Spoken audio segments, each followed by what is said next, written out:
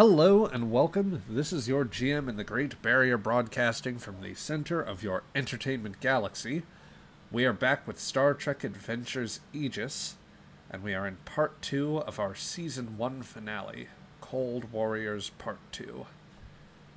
So, before we get started with this session, I just had a couple of small announcements. First and foremost, I should have mentioned this last time, but I think it's worth mentioning that since this is our season finale, after we finish, I would like to arrange a Q&A stream for any of you that have questions about the campaign, about the channel, I want to talk Trek in general. It will be in the place of our usual Saturday broadcast.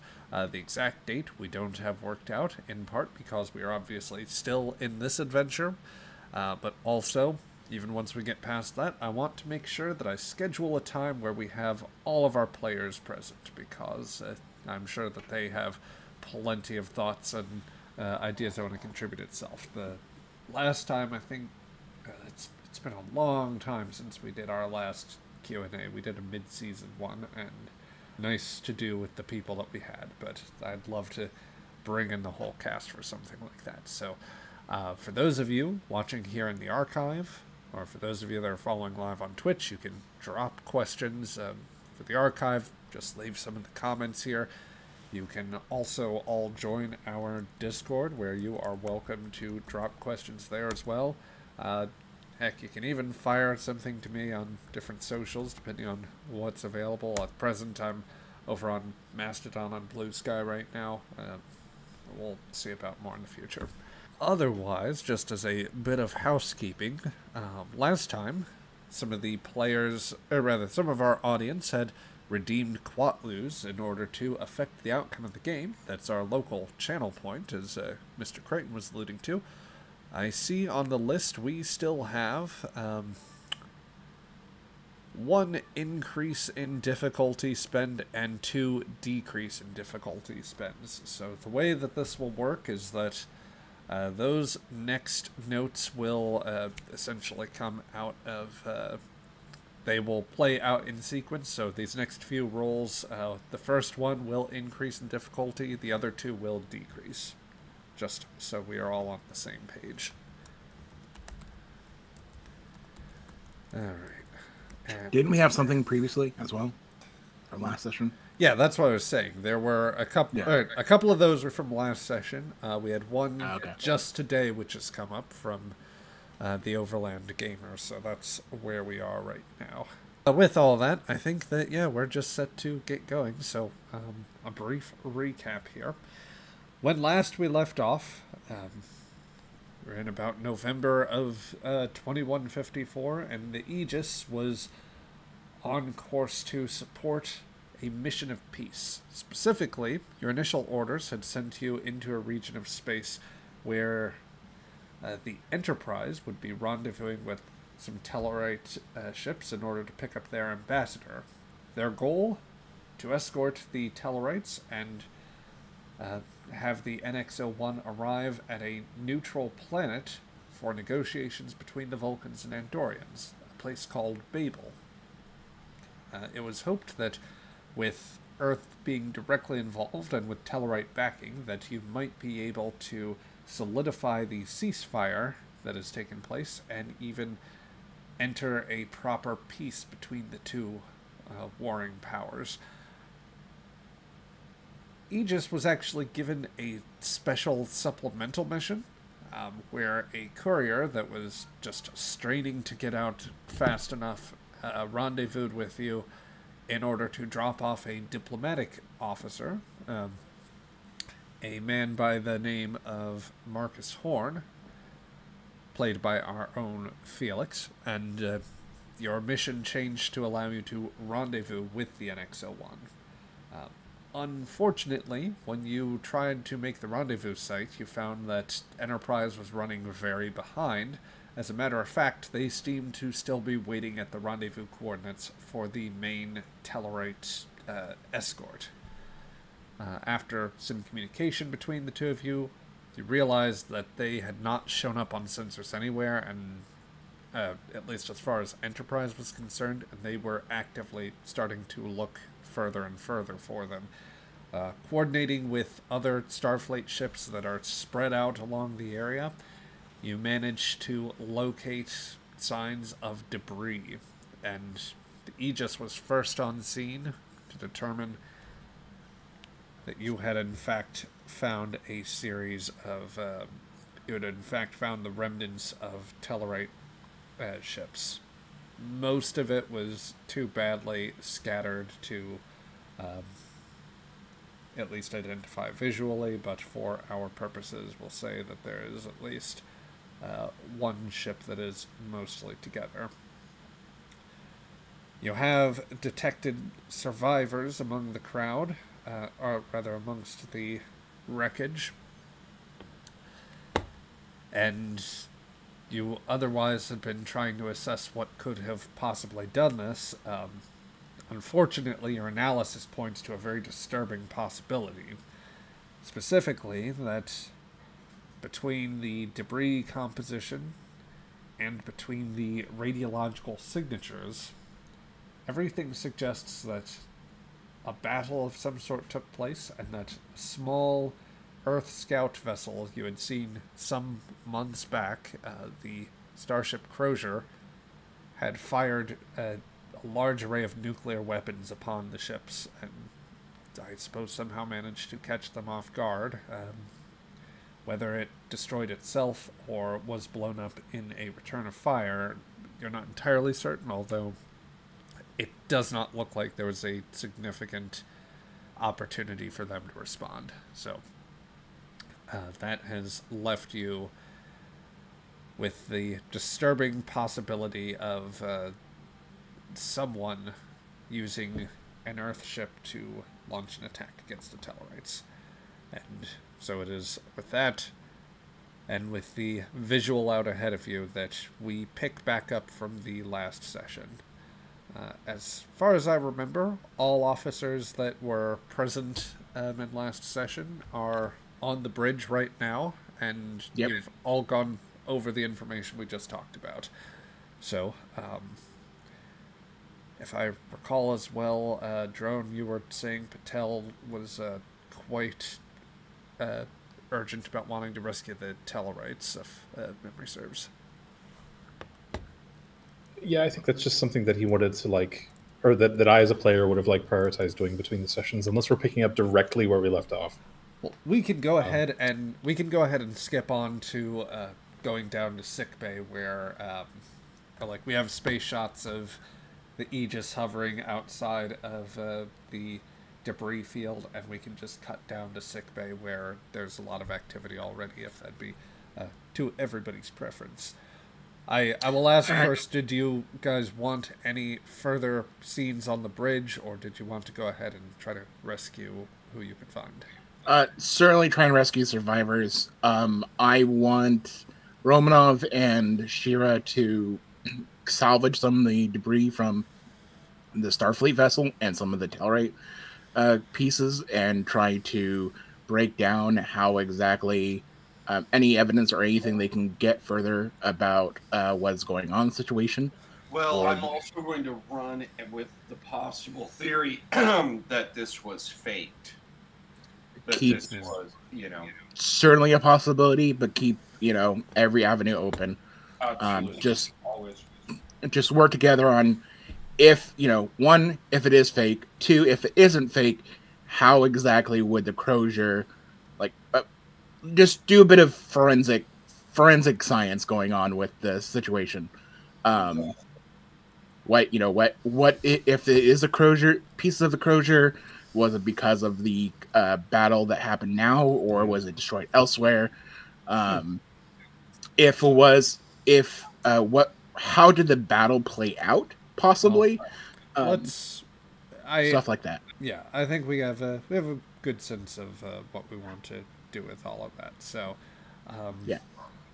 let us say that is being collected. Shuttle pods and worker bees are scouting out amongst the area. If there's anything safe to just transport on board, then that is also being beamed on. But then otherwise, let's go ahead and move on down to put it in the... Let's go ahead and bring things down to the sick bay just to get things set up there.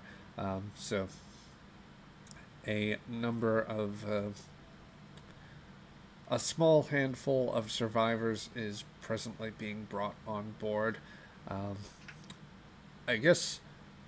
So the question is, for anyone in the bridge staff, whom would want to be involved in a scene there, if any? I'd like Patel, myself, the doctor, obviously, and if he feels so willing, our current diplomat, Horn. Okay. Sure. I will say that, with particularly with this player absent, that Dr. Lambeth is otherwise engaged at the moment, or rather, Sure. It'll become it will become apparent as to why, but I forgot Ben wasn't here. Could have Nurse Marple come in. You're forgetting a lot of your officers recently. Enter the sick bay, Captain, Commander Patel, and of course Commander Horn. It is a flurry of activity. The wounded have been brought on board, and I'm going to say that, not the bridge, that's not where we want to send people. We are going to sick bay. So when you arrive on the scene, it is a busy, it is just a veritable hive of activity as medical staff are trying to help very desperately injured Tellarites to beds in different places. All the Tellarites definitely seem much worse for wear. Most seem to have considerable burns or scoring on theirs. Uniforms. Some appear to be in heavier garb, like something that looks like partial environmental suits or at least oxygen masks. At least one of whom seems to have it partially seared into his flesh and is having it steadily removed and the skin regenerated around it. It is a good thing that there was ample pain medication on hand, because this just seems like a very difficult circumstance for all of them.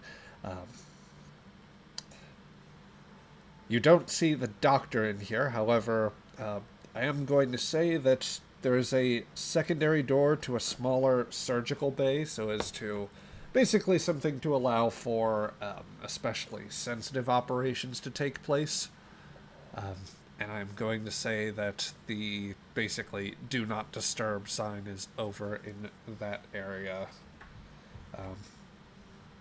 Nurse Marple, you see the command staff on scene as you are helping one of the Tellarites administering a bit of medicine here. Out of character, is somebody dying in the background? Yeah, good. Gesundheit. Yeah, woof. In my background? Somebody. Someone did sound like they were gagging or trying to bring up a hairball or something. Oh dear, oh dear. I don't know where that was coming from. Oh. Anyway, yes, Marple... I'm muted, it's not me. Well, whomever might be dying, don't. Really don't. Yeah. Marple, I guess, would like to triage the patients. Okay. Go ahead and give me an insight plus medicine roll. For this roll, the difficulty is increased, so I'm going to say it is up to a difficulty of 3. You may have assistance from the ship's, I'm going to say, sensors and medicine, however. Okay, yeah. She'll make that scan. ttrpg. Okay. Insight and medicine, you say? Correct. I've got patient care as a focus.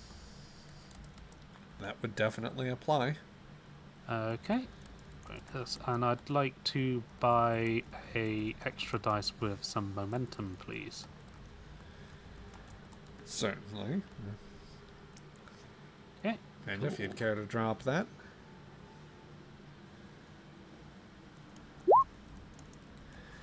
Okay, and that is 3 successes, but that is also a complication.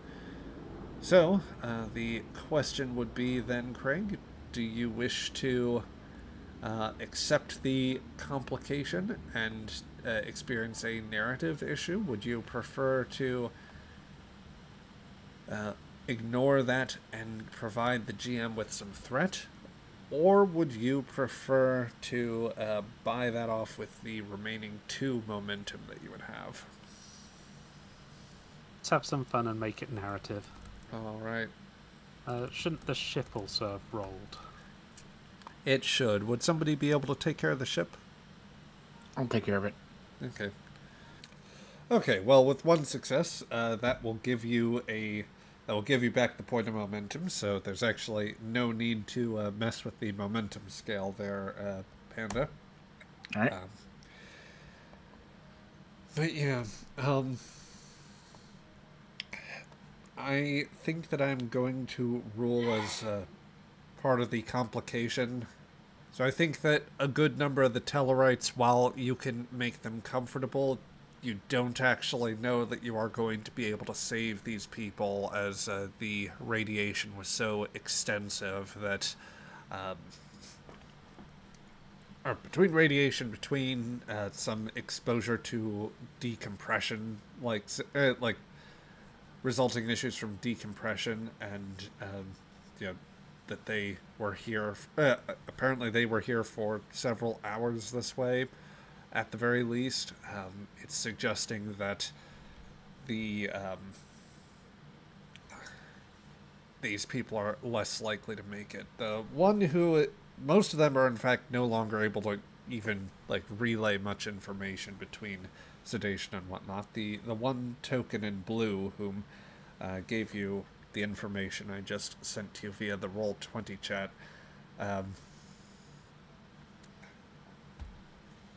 Yes. That would be the one person whom you might be able to get a couple questions out of. Oh, Captain. Nurse? Dr. Lambeth's taken one of the older Tellarites into surgery. The rest aren't in very good condition at all. Between decompression and the radiation, it's frankly a miracle that we've got this many alive, and I'm not sure how much longer that will remain the case. She nods. Do the best you can. Yes.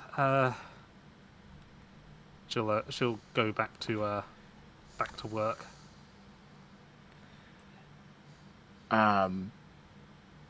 Nurse, are any of them conscious right now? And of sound enough mind? This one over here might be able to answer some questions. The other 2 are very sick, and she nods. Yeah. Thank you, nurse. And I'll move my way over. Okay. Actually, one quick token check there. Felix, are you able to move Marcus? Yes, I am. Okay, good. I did not know whether the tokens were working properly on that. I'm going to move Marple. I will also say, Craig, since this is an activation for Nurse Marple, you may provide her, you can build out the character a little bit further. I believe that she can still accept a talent or value and possibly still a focus. I'll look into that. Yes. But yes, you arrive at the side of the biobed, and the laying out there, arms and legs somewhat burnt, or like the fabric being like very clearly exposed to some sort of flame or possibly plasma vented, and trembling just a little bit in spite of the pain meds, is a Tellarite with very short kept hair, not simply like how he wears his main hairstyle, but facial hair as well. His like he has no beard to speak of over his chin, and it essentially wraps around his face, going along the bottom of it and then looping up to give him a mustache. In spite of the injuries he has, at the very least, that does not seem to have sustained damage, but he is otherwise just struggling to kind of keep his eyes open. And is there a rank on him or anything like that?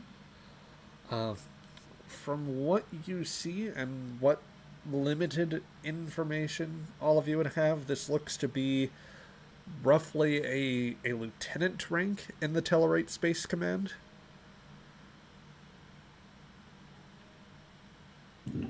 Well, that was terrifying. Out of character. There's lightning strike, literally right here. Ooh. Shit. Yes, I heard the rumble. Okay.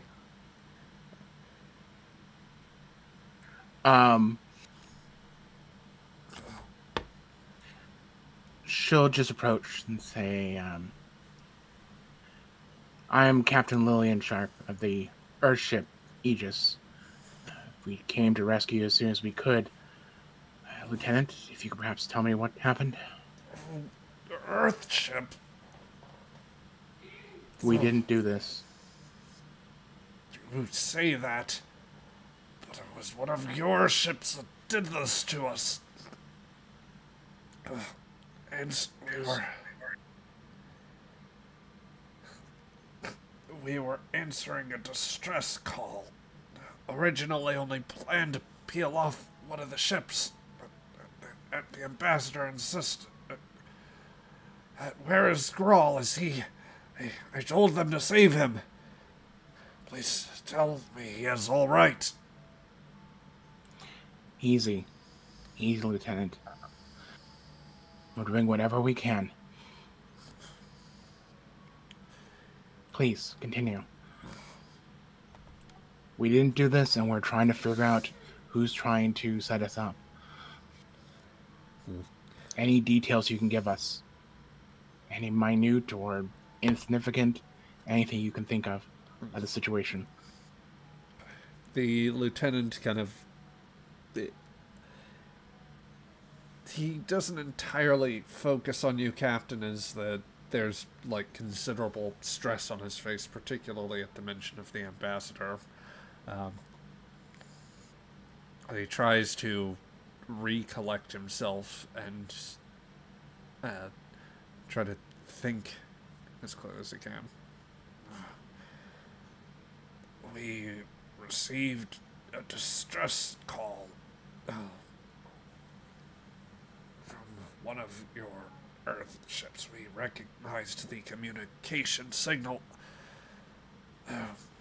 We dropped out of warp to provide assistance. My ship, the Gobrock, was going to be left behind in order to provide further assistance, but the ambassador insisted we all stop to tender aid. Goodwill gesture. We couldn't get a positive readout on biosigns, and they were just perpetually reducing speed. We couldn't determine the problem, so I was preparing to take a team on board. Engineers, doctors, all the like. The ambassador was even overseeing us. He wasn't on this flagship. Ugh. It was by chance he was on board when the nukes hit. ship was badly damaged. Your ship fired its weapons and then made a run directly on the flagship. Loosened antimatter containment. They were both gone. Barely made it to an unvented compartment before. Oh! And as he struggles with this, the biobed is going to start giving links for like life support, or rather, life Bubba will signs. come over. Yep. You are going to get, at best, at this point, you will get a question out of him. If you spend momentum, you can ask him a little more before he is like unable to answer. Out of character. What do you guys suggest the question should be?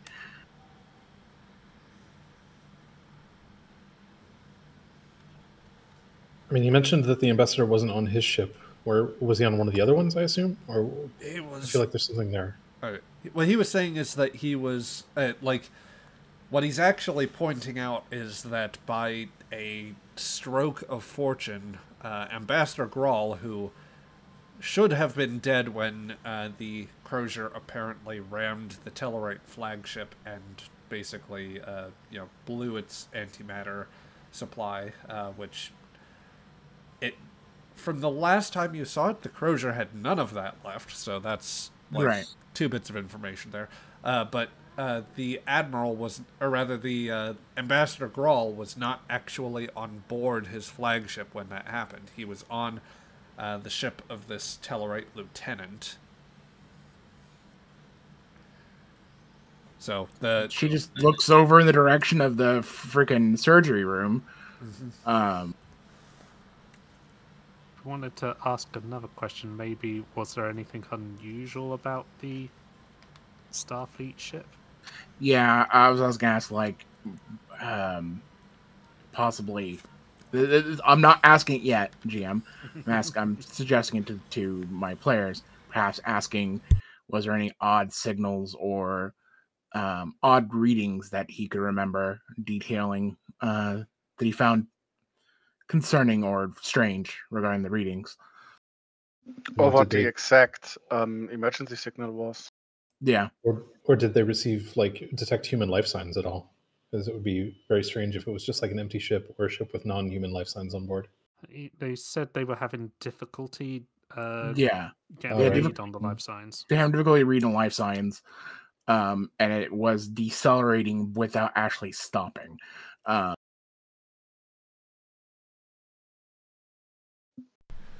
Just in Ricardo Montalban's voice, imagine. Slow to 1/2 impulse power. Yeah. Oof. Lieutenant, I know it's difficult. I know you're about to pass out, but was there anything odd regarding the readings that you were making before you got close enough? Energy signatures, power plant, engines not lining up right, inconsistencies.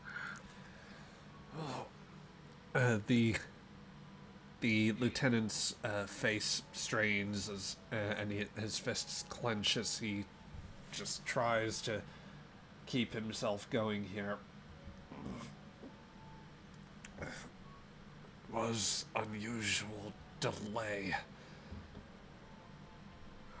All attempts at communication sparsely answered and mostly came through text reply.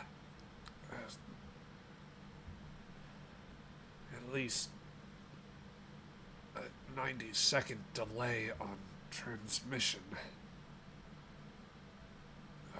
We couldn't detect any problem with their communication systems. Some sort of high-energy field was disrupting life sign scans. Couldn't find wife aboard from sensors. We just wanted to help. And he's starting to like go pale and like lean further back in the seat. Passes out. Yeah. Yeah. She just lets him go, wanting to like comfort him, but you don't touch radiation exposed people, so she just like there's just like a frustrated hand that just puts it back to her side. See to it that has the most care, nurse. Yes, I'll try. I turn to the captain as soon as she's done with like the speaking with Yeah. the nurse, and go like, well, they're not showing their faces indicates they're not humans, and the delay in communications would indicate need to translate to formulate an answer.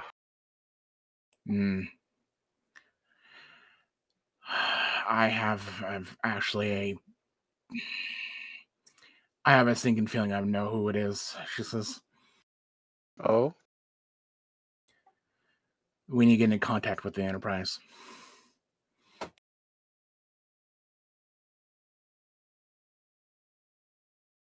And I would like to communicate with the Enterprise. We can transition. Yeah. next scene calling out her. Yeah. This would just be the it'd be the moment where Scene wipe. Yeah. Yep. So mildly suspenseful music is in place. We need to call Enterprise. Camera zooms in.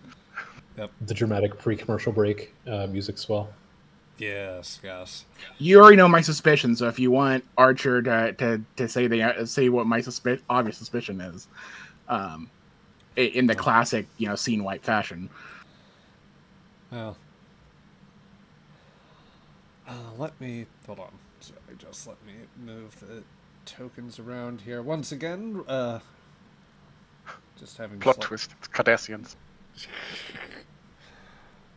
Ferengi? What? What Dominion? What precisely, Captain, is a Pacled? It's North. It's just North. It is North. Goddamn North. I'm North. I shouldn't have bought that ship. I was a bit too fast with the docking. Yeah, I just wanted a place to put my collection of vintage nuclear weapons, and I fired everything. Not my proudest moment, but live and learn. He just shrugs as the like wreckage of Tellarite ships burn in the background. Oh, who can stay mad at North? Everyone.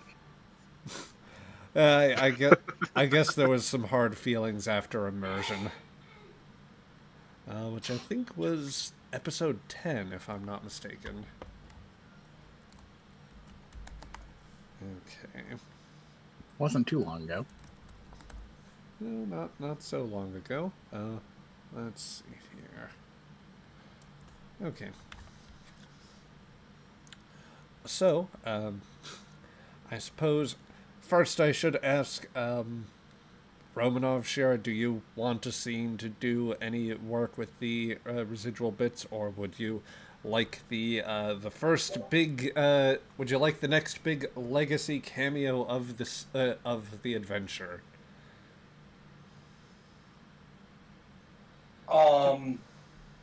Well, there's just certain things I want to give you on how I'm going to suggest to Shula that we do this.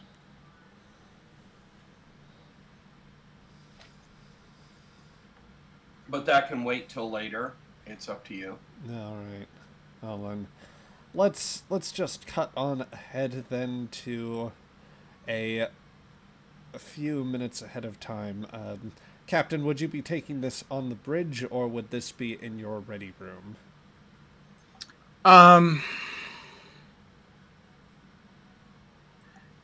This would be This would be my ready room. Okay. Do you have Horn and Patel still present for this? Yep. Yep. All right. So let me just set this up here. So we then cut over to the Actually, no. Let's put on the bridge. Bridge. Okay.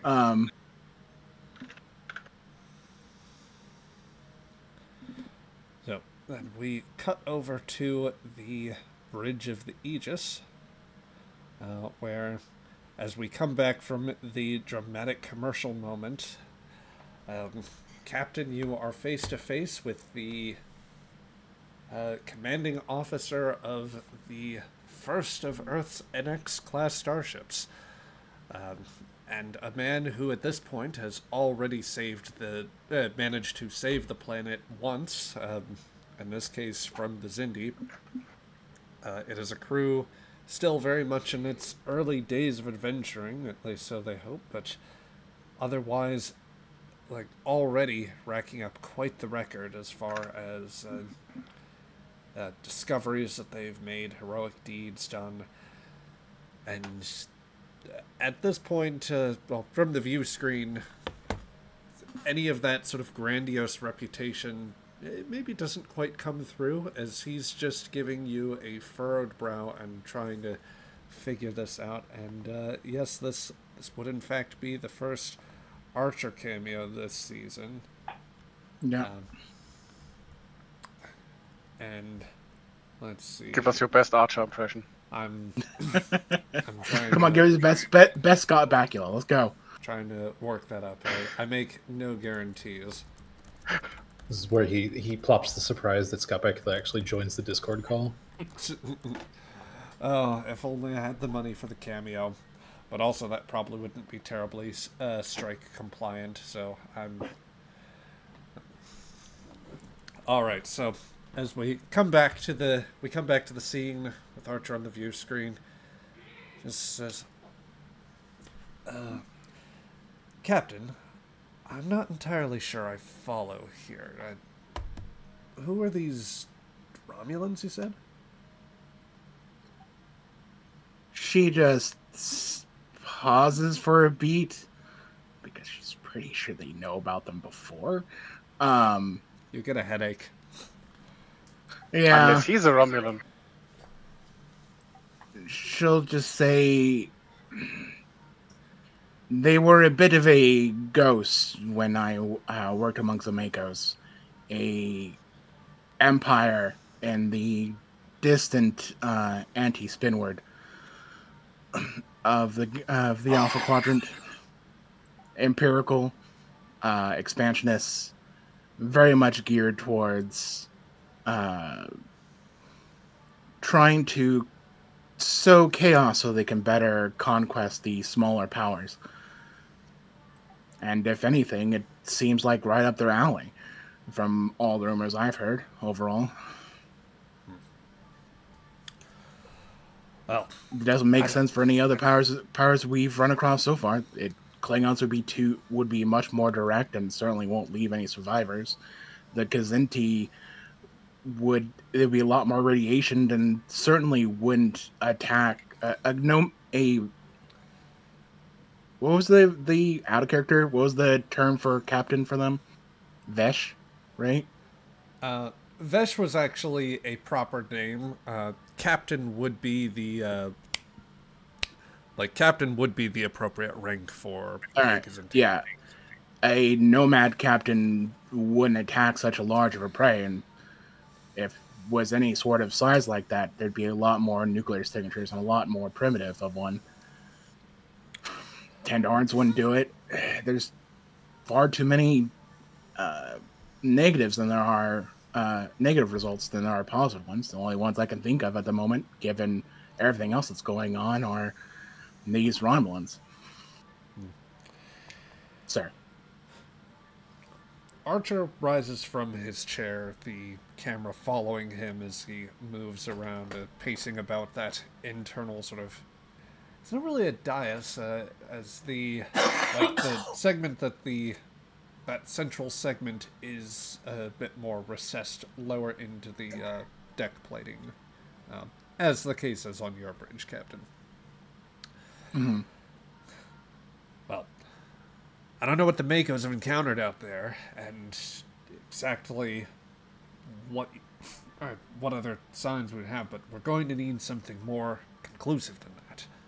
All we've got right now is one of our own apparent ships hauled out at a range that it shouldn't be able to make on its own. Not in the state that you supposedly say it was left. Just to make sure I understand you correctly, that ship was rendered completely warp inert from the last time you saw it? It had no antimatter whatsoever, nor had the defensive capabilities to take on a entire squadron of Tellarites, much less a Tellarite battlecruise group. Well then, the question remains at this point, Captain, is how the hell that thing got out here as fast as it did. So it certainly couldn't have managed that alone.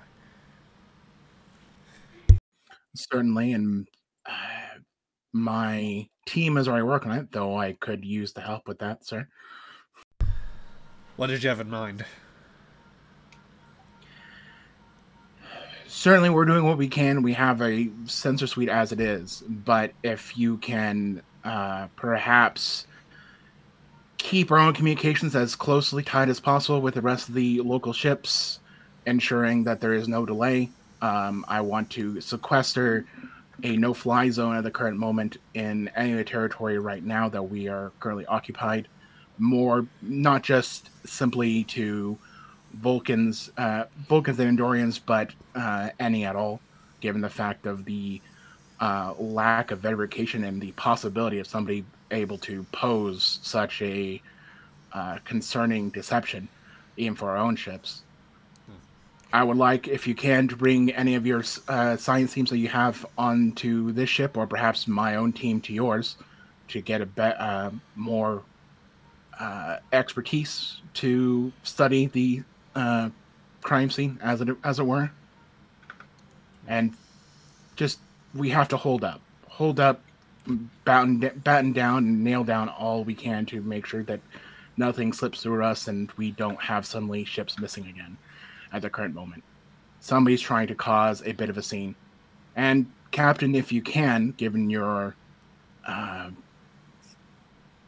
close relations, as it were, with the Tellarites, if you can try to help calm a few feathers, given the chaos that the whoever is trying to cause, given the situation. Archer takes a moment to think. There's a voice off to the side, a very sort of clipped and muted tone, something slightly feminine coming off from to what would be Archer's left, to the right of the screen. As he looks over. Captain, you're not wrong about the idea of consolidating our resources. However, I worry if we my first officer does raise a point. If we do all converge on the same location, then either we might render ourselves vulnerable to some sort to a similar sort of ambush, or more likely, we don't have as much of a dragnet cast out when we're trying to find signs of whoever the responsible party.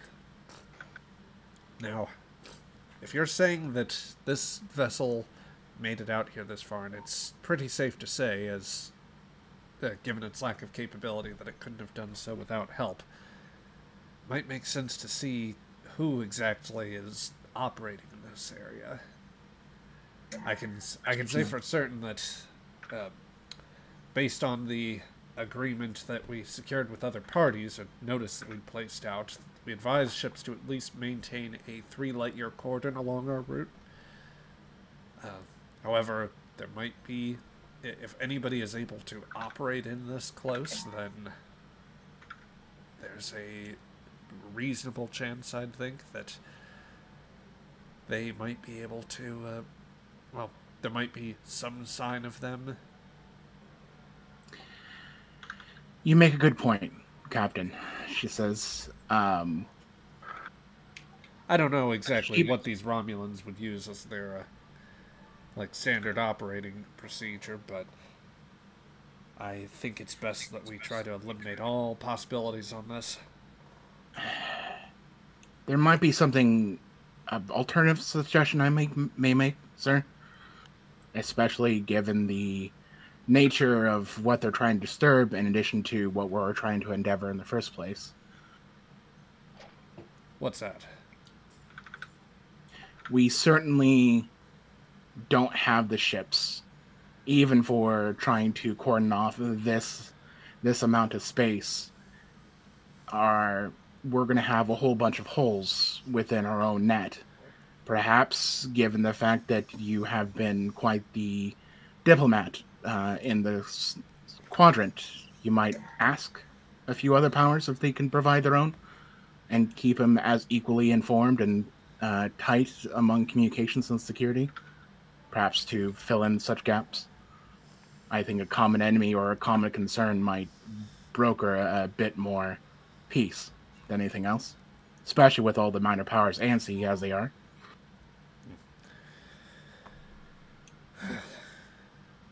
You're not wrong there, Captain.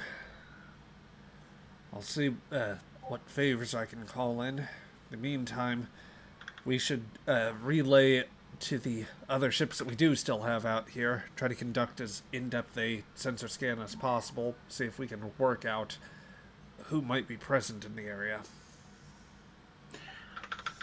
We should also, Horn would just like chime in. We should also work with the assumption that they know who's in the area and what capabilities we have. Agreed. She nods, like side eyes Horn, but not like not in disfavor, but just like surprised and just nods, looking back over to Archer. Agreed. I also would recommend that we rotate our communications and security protocols as often as we can, and as irregularly as we can, to dissuade any sort of counterintelligence.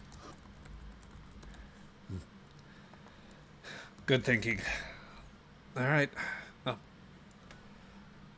Well, I'll have my science officer coordinate with you right away, and we will see what we can find out here. Good hunting, Captain. Sir, if you could also bring you a expert when it comes to security, I think that given the fact you've been out here a lot longer than I have, perhaps there might be more opportunity for my head of security and yours to figure out what exactly happened. I'll have my armory officer be ready to coordinate with you on this matter, Captain. First, let's Thank you, sir. See if we can find some sign of whatever bastards are responsible for what's going on out here.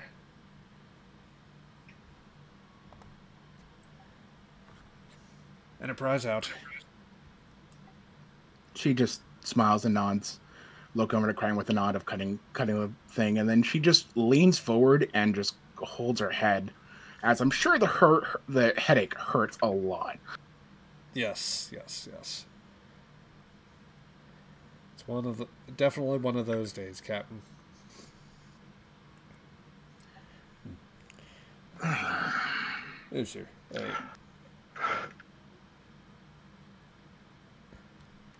Enterprise is relaying parameters for a more expensive sensor scan that we can run here in order to try to discern anything that might be on the path, or something of the sort here. I'll start relaying the parameters to the other vessels. Let's see. Crichton goes through his. She'll just nod with a groan. Crichton, start random security protocols when it comes to communications. Be creative as possible and as unorthodox as possibly can. Hey, sir. Communicate with Enterprise with finding new possibilities with that. I will also relay the adjustments to the Intrepid and the Nile. The Niagara should also still just be in range right now. Make sure that you have voice communication. I'm sure you've already know a few of the personalities, various other communication officers. Do your own personal quizzes if need be to double check before giving them anything.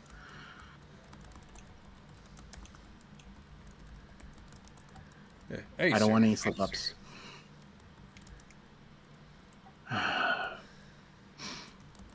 Shira, Horn, Romanov, I'd like the three of you to work with the armory officer from the Enterprise.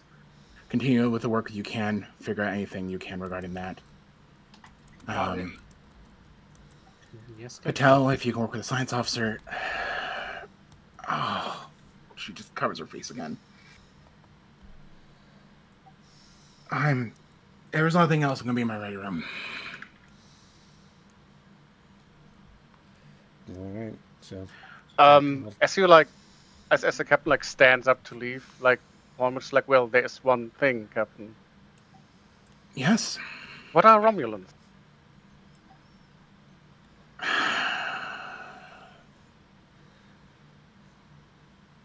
I guess a brief overview won't be too bad. I don't know much. File. Huh? I'd be happy with a file if you need something. Not much of a file, but at a rumor. She says, I'll see if we have anything from the Mako. Actually written down amongst the Makos.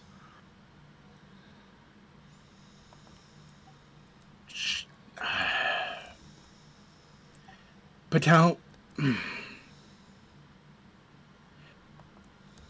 Actually, Crichton, if Archer needs some help regarding the Tellarites, inform him that we have some connections with a certain admiral amongst the Tellarite forces. We might as well use that card if need be. Oh, yes. I still have the communication frequency specific for Admiral Dega in order to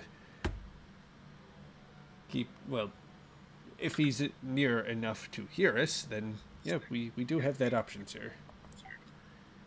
Offer the suggestion to the captain, but in the meantime, if there's nothing else, she says, looking like kind of mildly squinting to everybody, just because it hurts, I'm going to be in my ready room.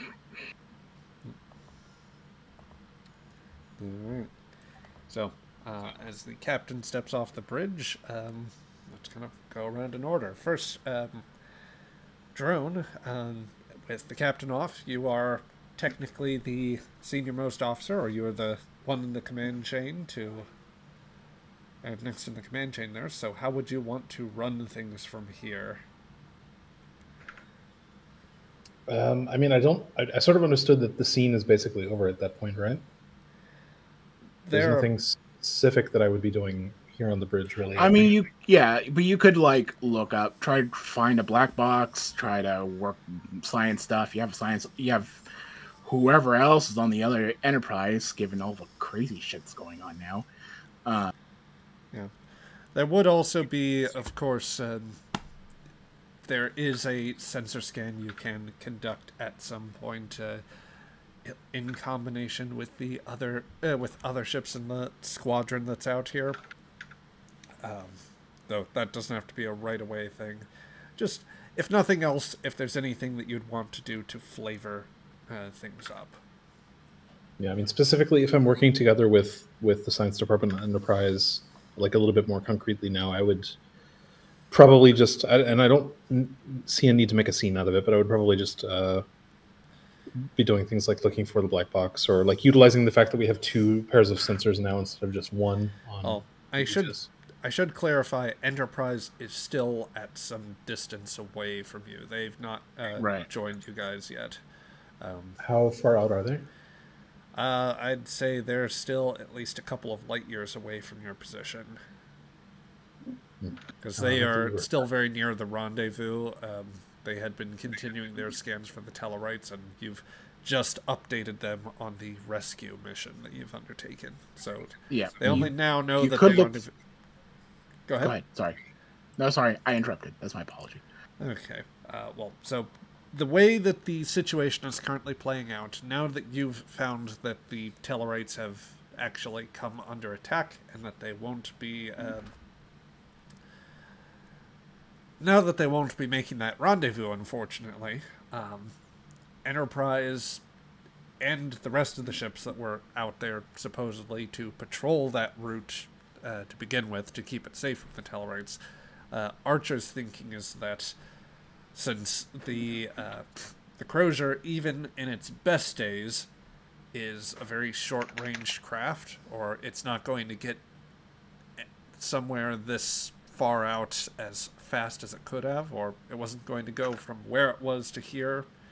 It's a long road getting from there to here, so... How dare you? Yep. You've truly gone too far. I'm going to quit this campaign from the amount of times we use this joke. Can you? You broke up there. Can you repeat that for me? No. No. Oh, at some point I'll just put that on the soundboard and that'll be the thing. It's not just dead. It is a pulp. It is. There's nothing. There's no horse left. You just need to play like the first 3 notes of the song, and just Panda starts dying. Yeah. So what you could do is put a moopsie sound at the beginning and the end of the song. That would be epic. Mm. Moopsie. There it is. Oh no. We're not tapping the moopsie right now. I like my bones, thank you. I think one thing Patel would do, and it's not a roll or anything, but just like narratively, especially if it's like a closing out the scene moment or something like that, since it was mentioned in the Discord, I think he would definitely, once he sits into the captain's chair, he would like pull out a pad or something and mutter something to himself along the lines of, "What are Romulans?" and like look up that word in the library computer. Fair enough. So, beyond that little academic exercise for Patel, let's say, just to go back and make sure that I had the scene cleared up for everybody, because the Crozier, short range, slow ship, would take a long time to get out here. Archer figures that even if they were in their prime condition, they couldn't have made it out here without a lot of help. That is to say, something that can carry that ship a good bit faster than what something else could. Like, basically, you're going to send out a tug to pick that ship up anyway and bring it back to. Yeah. So somebody probably tugged it here. So if you can look up warp signatures or anything else, impulse trails. Yeah. So the thinking there is that Archer wants to look for signs of whether anybody has been around here recently enough, or if anybody is kind of secretly closer to the this zone of the cordon that you've set up for the route. This kind of neutral zone we're in? Mm-hmm. You started this. And I did. Anyway. I did. But yeah, we can worry about that in a moment, or getting results from that here soon. In the meantime, let's go on down the list. First, since we haven't heard from either of you two, Brian, Craig, is there anything that you would like to do with either Romanov or Shira? Yeah. Scene-wise? Yes, that'd be... Andorians first. Oh, thank you. So I think... Let's see. We kind of now know what happened because the Tellarites told us.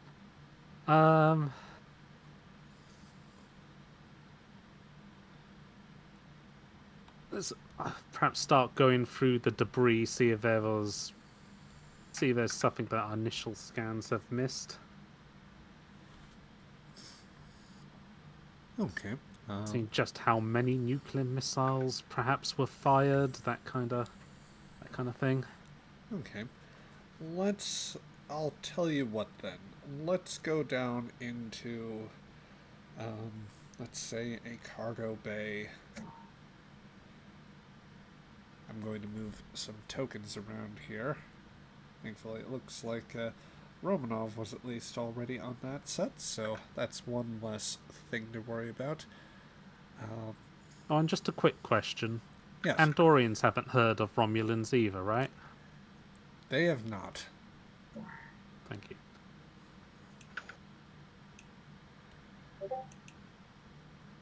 If anything, you have even less frame of reference because the translation, what it links to in terms of an Earth concept, or such that there's any sort of similarity or bearing there, doesn't.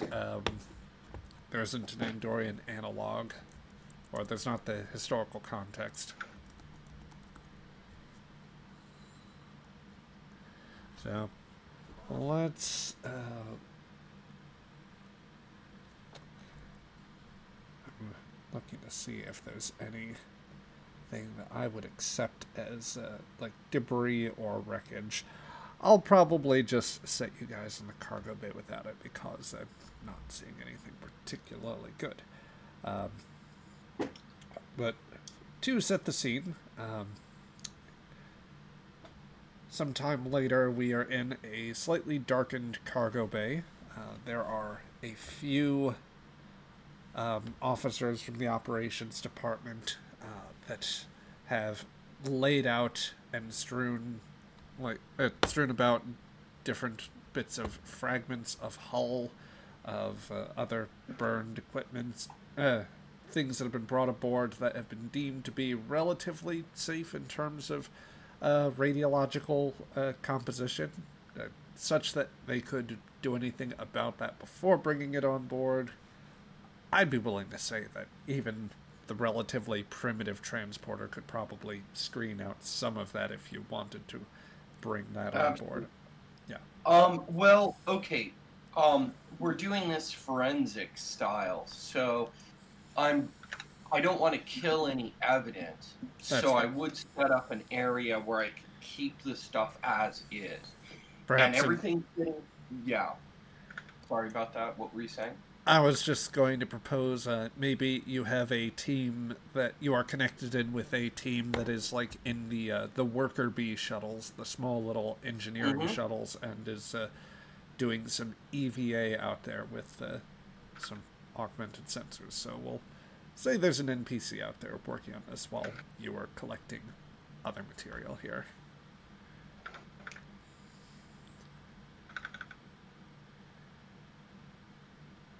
Okay, and then the other thing is bagging and tagging everything and making sure that the tricorders that handle that stuff are documented and sealed, because we may have to present this as evidence. And I know that Tellarites are pretty decent engineers, right?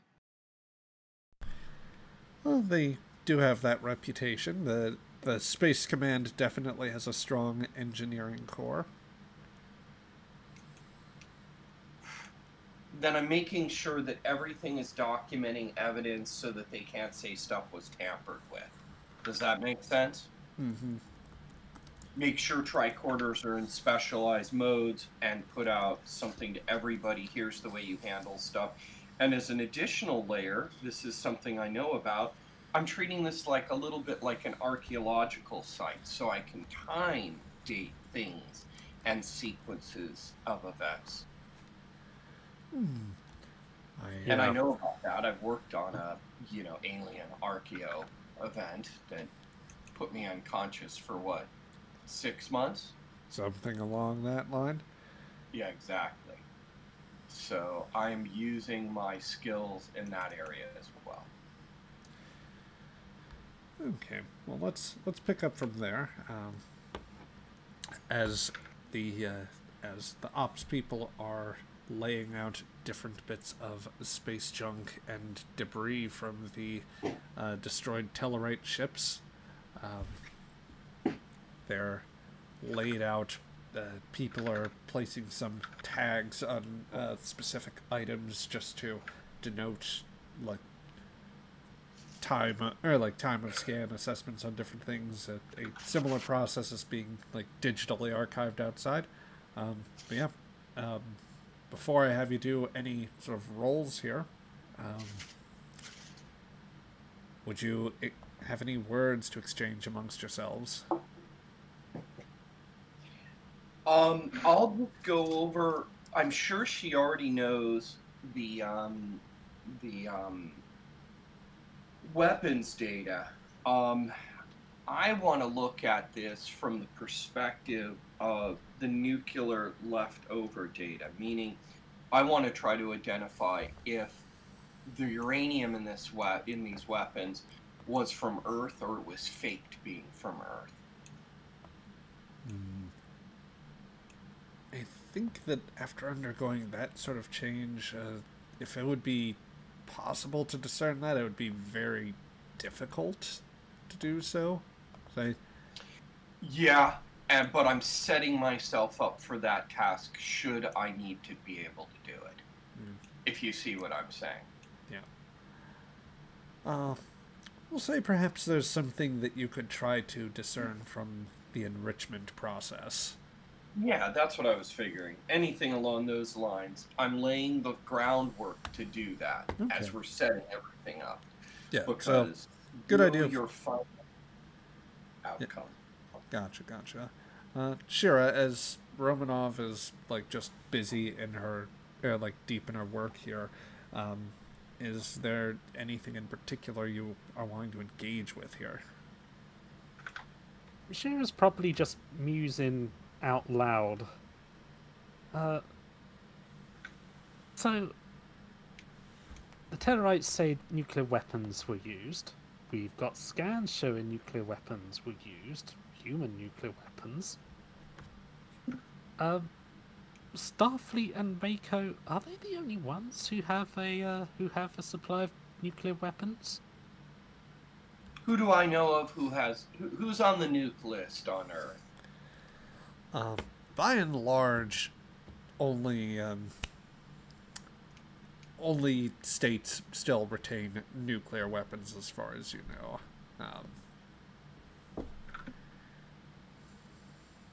So yeah, it would be. It would either be something in. Let's just say this: after World War III, and after they did as much as they did, and once Earth actually started to unify post First Contact, nuclear weapons have something of a deep taboo, even though they're not even the strongest of torpedo-style weapons. An antimatter warhead would be much more, could be much more lethal. Basically, I think at this point, to even have nuclear weapons on your ship, it requires... Shira, you would have actually come to know that if the captain had wanted to do that, there would have had to have been a whole procedure where you, a commanding officer, and like monitoring officers at the places where they have their arsenals located, basically go through a whole process to provide you the command authority to use nuclear weapons and detail very specific orders. The protocol was meant basically to make it a very limited situation, since it was only, at the time these protocols were drawn up, it was only considered for, like, planetary usage. New orders have been obviously written to allow for space-based usage, but the actual rules governing employment of nuclear weapons are very tight based on the Earth Services protocols. It's why while the captain has managed to extendedly borrow one, she has not used it at all throughout this entire service here. So either someone stole a bunch of these weapons, or these weapons were conveniently lost or deemed scrapped and then were passed on to another party. Is our warhead still there? Has anyone checked? That's a good point. We'll check that later. But Shira just rub her chin. The other possibility Who's is that it's possible that uranium samples were enriched to look like Earth samples. That's another possibility too. Yes, I suppose you would still have to have a. You would have to have some kind of read or technical technical output of what a Earth spec nuclear device looks like. But yeah, that could work as well, I suppose. What's worrying is that someone somewhere along the line there must have been an informant. Either in the Tellarites, who would have known what rough course their ships were taking, or in Starfleet, who again would know that the Tellarites were coming around this time. That's a distinct possibility. I would say that makes sense. So And that might be an angle of pursuit. Right now, what I want to do is make sure we can prove scientifically that we, and engineering-wise, we did not make this attack. If that is true. I don't believe it to be. Well, I don't think Earth made this attack either. I don't think so either. But It's ridiculous and clumsy, and it looks exactly like Earth made the attack. If you wanted to, for whatever reason, destroy these 3 Tellarite ships, Earth don't want to make it look like they did it. So your defense is it wasn't us because it was clearly us? I kind of like it, actually. Quiet voice of horn. Never. Sorry, we left the comment. I don't know where I am. Maybe I'm somewhere else. I don't know. Well, no. You were asked to go help out Romanov. So if you want to join in that scene, go right ahead. Either that, or it's actually Sabral's disembodied voice. No, that's even worse. It's even worse. I was assuming it was Thrall's disembodied. I was making that assumption right off the bat. But yeah, Horn, you were asked to go help out Romanov and Shira. If Horn wants to. Okay.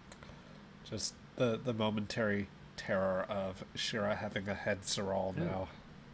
Yeah, no. Everyone is a shoulder Saral now. You know that that holographic technology that we scavenged? Yeah, I did some stuff. All we need to say is Saral. He did some stuff. Basically, yeah. Surprisingly versatile.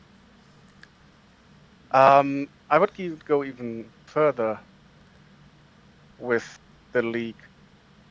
To have a ship in place with sufficient weaponry to take out slightly overstrength escort, that requires quite the planning and timeline.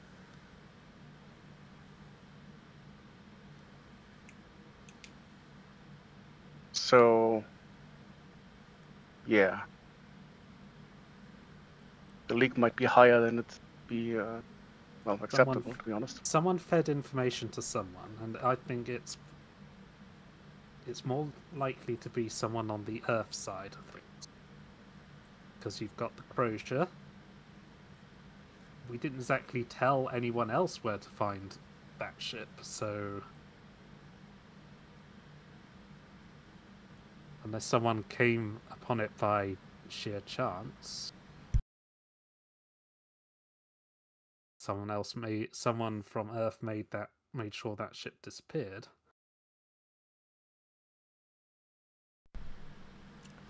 I wonder if it'd be a good idea for Starfleet and Mako to have a full stock take of their nuclear inventory, fleet-wide. Because if we're missing a ship, what else are we missing? Hmm.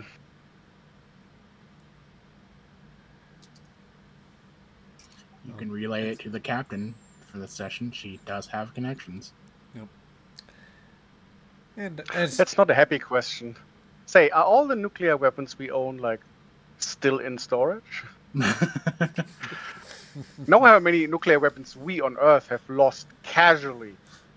Yeah, I can you don't imagine even- the ones we've lost in 2 world wars? 2 World And in War class wars. interstellar travel and colonization and stuff? Yep. There's probably like nukes stored somewhere that no one knows about. Like they open a warehouse at some point, it's like, oh, what's this? oh dear. It is a little worrying. Yeah. In any case, as you ponder those disturbing possibilities, Romanov, if you would like that roll to see if you could determine anything unique from the residual information you have about the like, see if you can discern anything special about how these weapons were enriched or how the constituent fuel for it was brought up to weapons grade, then you may do so. I will rule Can that Shira assist? I will Yes, allow. Yep.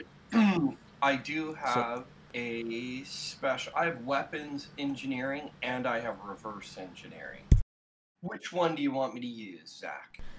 I think that reverse engineering is a little more appropriate in this case. I would You want also. reason or control? I think actually that reason would be more appropriate for you to run the necessary scans here.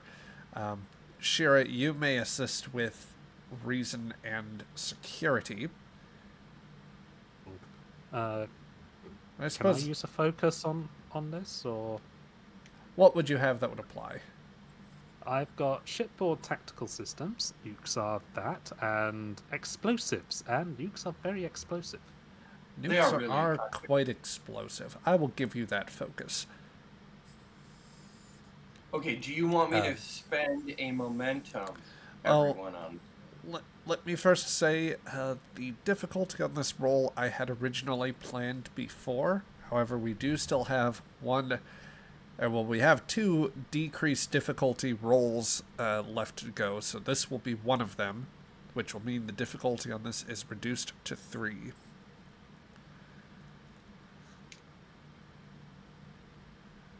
I'd still like to spend him 1 momentum on this. Yeah, I think so. Okay. And let's see, focus, yes, here we go, 1 momentum, rolling. Oh, And a ship assist. I got oh one. wow, that's just a complete wow. Yeah, that is 1 success on the roll there.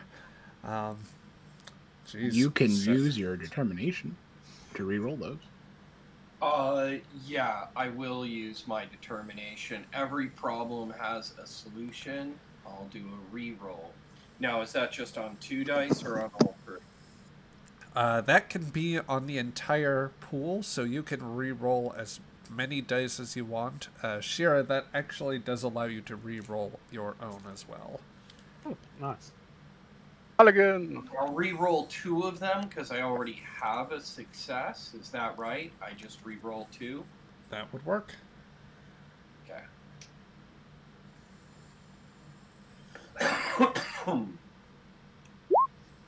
Okay, there's 1 more. Hey, Hey! 2. Oh god, All right. it was a struggle to get there, wasn't it? Yep. It is a... Are you saying struggle to get from... I won't even repeat that. Don't. Please there is the void of space just on the other side of this door. I am almost not even role-playing anymore of having a headache. Good God.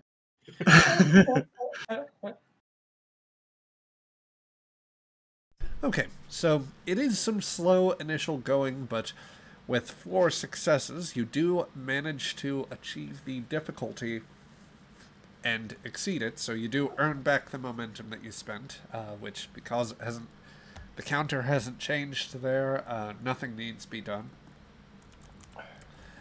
The analysis that you start running, Romanov, I will say that it was, like, just too much to say exactly where the fuel for the reactor came from. At least, like, where it would have been originally mined. You know, after an explosion like this, it is very difficult to discern exactly where the fuel was from beforehand. There was more that could be told to you by the enrichment. You know, for example, that Kzinti weapons have a much more erratic sensibility to it. There's signs of not just high grades of enrichment, but of a certain instability, other nasty radioactive particles that come into play that honestly probably don't make them all that safe to keep on their own ships in some ways. However, as you go through this, you notice that there are definite similarities with Earth tech, or like with Earth styles of nuclear weapons enrichment. It's consistent with what any human vessel would make. However, you do start noticing a few quirks with the residual energy fields, or like some of the residual energy from the readouts here and from what's in the ships there.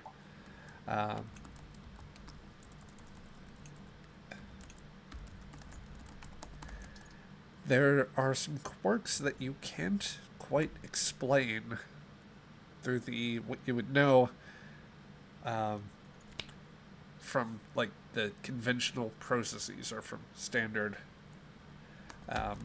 or like the standard processes to enrich the nuclear fuel for this and like get it to sufficient weapons grade. Certain energy signatures that just don't quite make sense.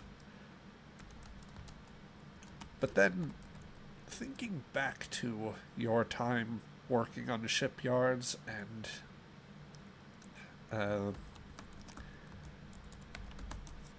basically in in different points in time where working in the family business, where you had taken some unconventional approaches to some of the engineering solutions and had gotten to know any sort of like basically getting to know the designs of different Earth vessels, it starts to click into place with you that while the techniques might be standard, the equipment is less so. Something beyond the typical military grade processing.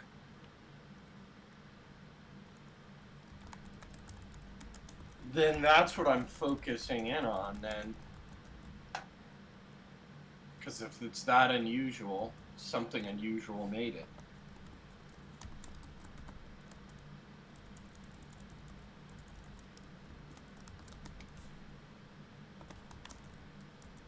Yeah, and I'd have a feel for that because we probably worked on vessels like that. My family did. Would that be...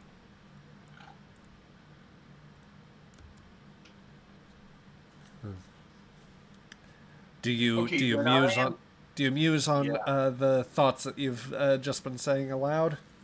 Yes. Yeah. I will say there's a possibility this was enriched on a colonial reactor from Alpha Centauri, but I am not 100% sure on that yet.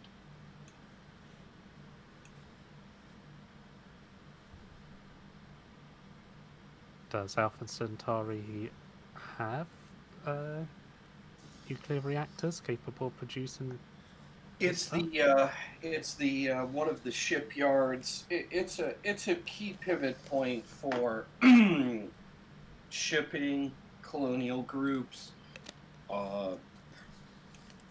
and fringers and boomers. So a lot of boomers work out of there. So it's a big shipyard. The answer would be definitely yes.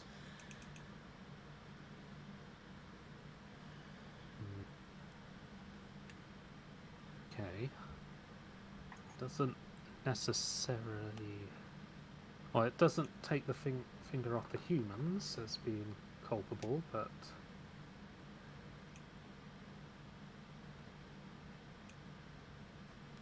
No, it does not. But there was also a lot of political unrest online. So, but I'll continue doing this. So continue the process. Okay, so... Yep. And you were going to inform the captain? Do I feel I have enough to inform the captain, Zach? That is at least some preliminary info. It's up to you how confident you are. And since Commander Horn and Lieutenant Shearer were both there, the decision is partially theirs too. We'll send her a preliminary possible report. This requires a lot of follow-up. Mm. I'll put something together in a quick message, prioritize it directly to her.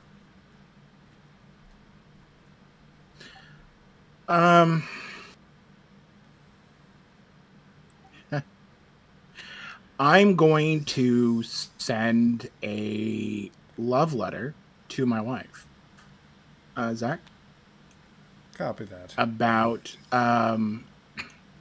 how, due to an unfortunate... I've heard amongst my family there was a unfortunate broken Valentine, and that perhaps we should think about having a Christmas party between families. And I'll make a priority because I love my wife, right? I.e., Broken Arrow, and might be separate, might be certain people that we know especially. The message will get relayed along to the message will get relayed along to the Starfleet intelligence, but it will take some time before command responds to it. Yep. Well, they have to go look themselves too, I imagine. So. Yeah. All right. Well, does anybody want to do anything else in the context of the scene here? I would like to start working on like at least a rough timeline on when the information would have to be leaked initially for all of this to be set up. If you know what I mean. Like getting a ship, getting the weapons, getting the location, like all of this must be prepared. So at what point has all this information most likely leaked, and who at that point was privy of this information? Gotcha. We could definitely work something out with that. And I think I heard somebody else. I didn't see it light up, but I wanted to check. Did anybody else have something they wanted to do or run real quick? We'll go on from there. Do we actually want to take like a quick 5 minutes for like a bio break or something of the sort? Sure. All right. Yeah. I think that next on the list was going to be a sensor scan, if I'm not mistaken. Patel, you were left in command on the bridge. Would you want to directly oversee this scan here, given its importance, or would you feel comfortable, just directing Stewart on the matter? I think for as much as Patel is getting more and more comfortable in the command role, he is, I don't want to say he's a micromanager, but I think there are some things that he would prefer to do himself. Fair enough. So, we'll say that as we come back to the bridge, there is, Patel is presently going between the stations. There might have been an ensign blue shirt or blue striped shirt looking over that had been monitoring sensors while you were away, but upon receiving confirmation from Crichton that you both have secure communication protocols between the ships, and that a final consensus on how to best set up the sensor scan you were concerned with, I will say that you are ready to conduct the next series of scans, or perhaps that they are already in progress, and that you were just waiting for some. You're waiting to collect some final results at this time. It's like a role to interpret the feedback, basically. Yep. So what I am going to say is that Patel, you are going to be confronted with what would be a difficulty 5 reason plus science scan. Before that happens, I will say that first, since the starship will assist you, the advanced sensor suite is coming into play. A decrease the difficulty, the last one on the list, is also coming into play. Which means we're in the time loop episode again because we keep getting 3s coming up. But yeah, this is reduced to difficulty 3. Additionally, you are assisted in your roles, not simply by your own ship, but by the starships Intrepid and Enterprise, whom I will roll for. Ooh. Okay. I'm going to drop 1 momentum, if that's fine with everybody. Cool. Hearing no objection, we're good there. Nope. Yeah, Go ahead. for it. Momentum. Go for it. And that is 3 successes right off the bat from Mr. Patel. Somebody could get the Aegis. I'll get the Aegis. All right. What is it? That would be and sensors science? plus science, yes. I moved Crichton. Poor Crichton. We can. Oh no! Whew. Sorry, that was Enterprise there, rolling by mistake. But that is that is a 4th success from Enterprise, a 5th one from the Aegis. Let's see how Intrepid does. And I am sorry that they appear red there. That's just the quirk of the sheets after the last update. Hey, Aegis, re-roll that die. God damn, I just closed the damn thing. Okay. Oh yeah. I was mistaken. We are currently at 4 successes with Enterprise assistance. No. Assisting. Aegis is not successful in its role. However, Intrepid will give you 1 additional support there. And that is a natural 20. Okay.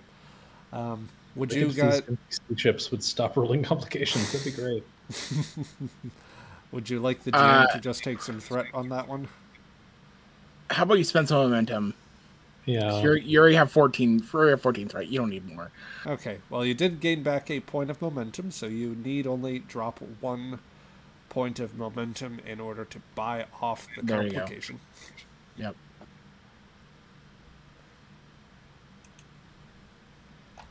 All right.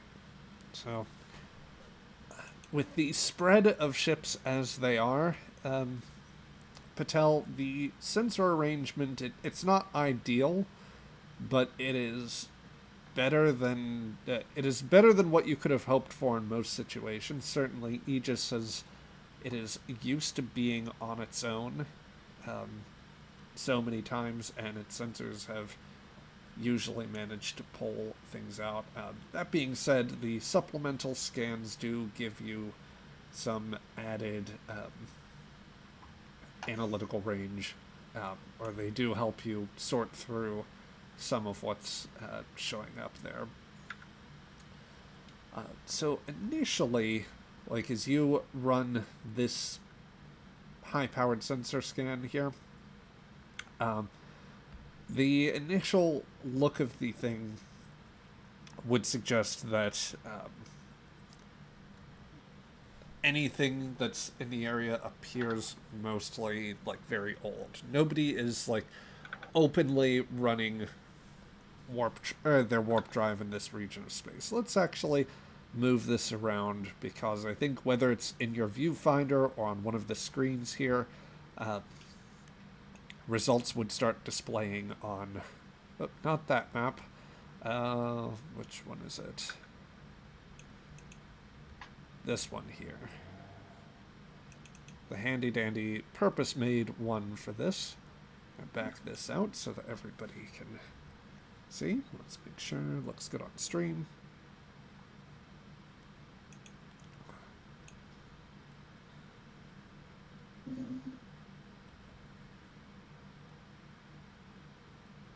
Okay. So just slight adjustments here.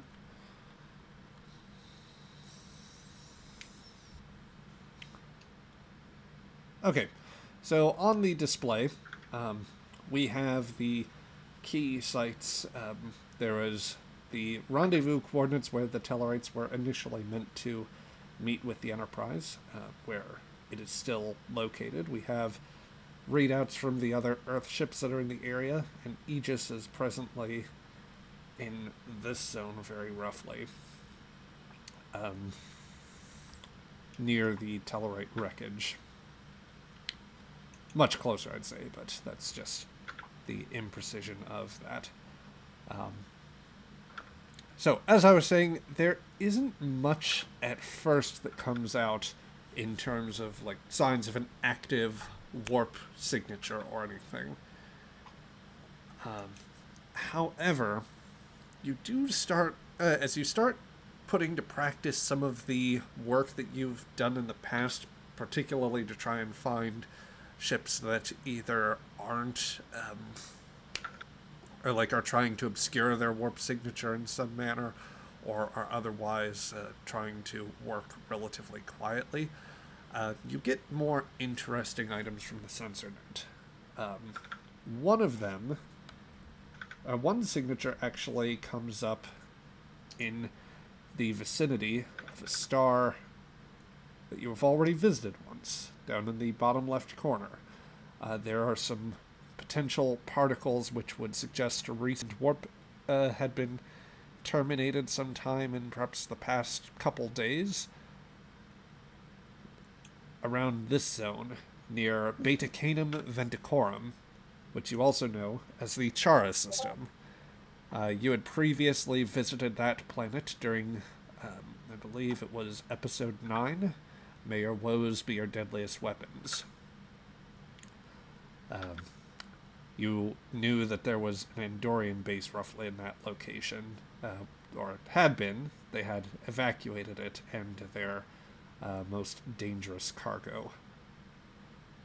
So that is a recent warp trail. You see that there are signs of another trail over in, let's see. So I'm just trying to get it into the proper layer here. You see that there are signs of a second trail that may or may not be active right now in this zone, and its rough orientation sending it, you'd think, on a course towards generally like a galactic south, maybe south east location, which a lot opens up in that area. And then the last signature you pick up, this one actually comes in from Niagara. It doesn't suggest warp signature of any sort, but it suggests another metallic reading, or some sort of low power emission, something operating in the vicinity of a system that the Tellarites refer to as Vazza. In roughly this this northernmost position on the map. So, the initial sensor readings, as they suggested, there isn't much to, because of how it degraded, whether intentionally or be it through other means, and dealing with sensor range as much as you can, there isn't so much in the way to tell you exactly who or what these are, but these are the unusual readings you are picking up in the map. Is there anything that says when these, like roughly what time frame we're talking about with these sensor readings? Okay, so the sensor readout from the first signature over near Chara, that would suggest that the warp signature terminated sometime in the past couple of days. The readout from the, we'll call it the green signature here, that suggests something current, or like more recent within the past few hours. And the signature that Niagara has helped you pick up is also a currently present reading.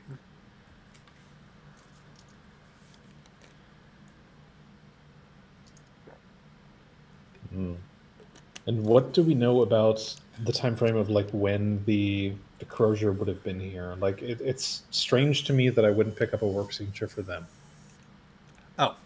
Oh, let's see. I will say that Crozier seems to have, or well, let me go back, double check my notes on this, because this actually is an omission on my part. I apologize. Okay, because otherwise my thoughts would have been like, we knew that the Crozier was like basically coasting out of warp, or like decelerating at sort of a natural speed, it seemed like. Yeah. So I'm wondering if somebody just like disengaged the warp engines and had them like coast into where they are now and then blow up or whatever. Yeah. It looks as though Crozier was dropped somewhere along the path, actually not far off of where you might have, such that you can determine it. There are the last like signs of the Crozier being at warp suggests that maybe it was initiated somewhere in this section around here. Not actually sure if that's showing up on here. I'm going to do this here. So Crozier might have been let loose in this general area, but it did not travel for warp very long, just enough to essentially get it around this grid of space, and that it would have probably been operating on impulse for a time. The impulse trails do suggest something relatively fresher, like there is an ion trail, but it is much weaker, like the engines, such that they have any power to them, or had any power to them, they were operating on relatively low settings, it seems.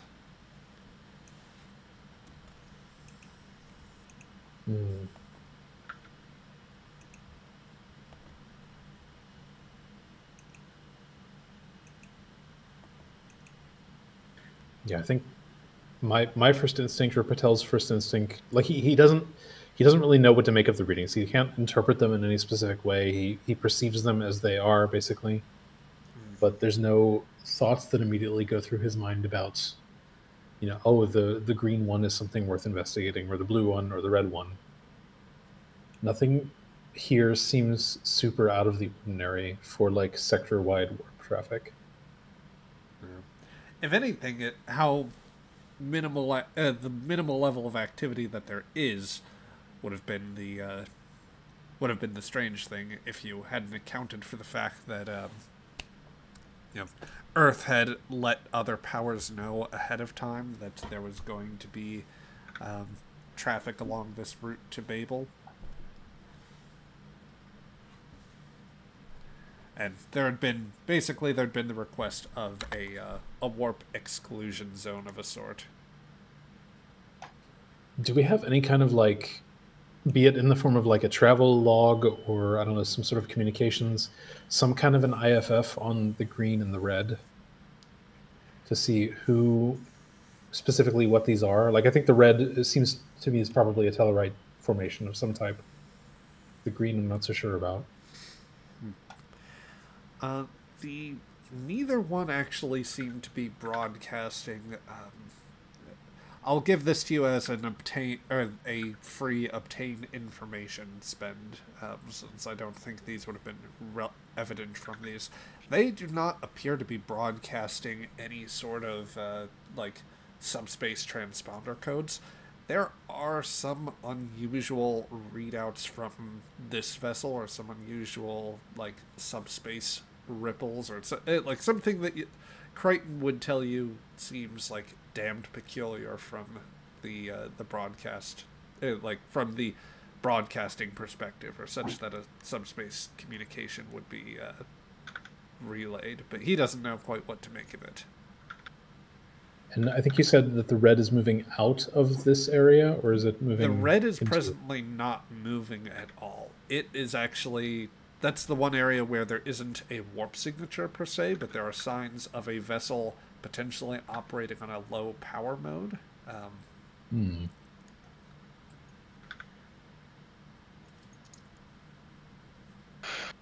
So I'm wondering, and I'm just going to float an idea out there.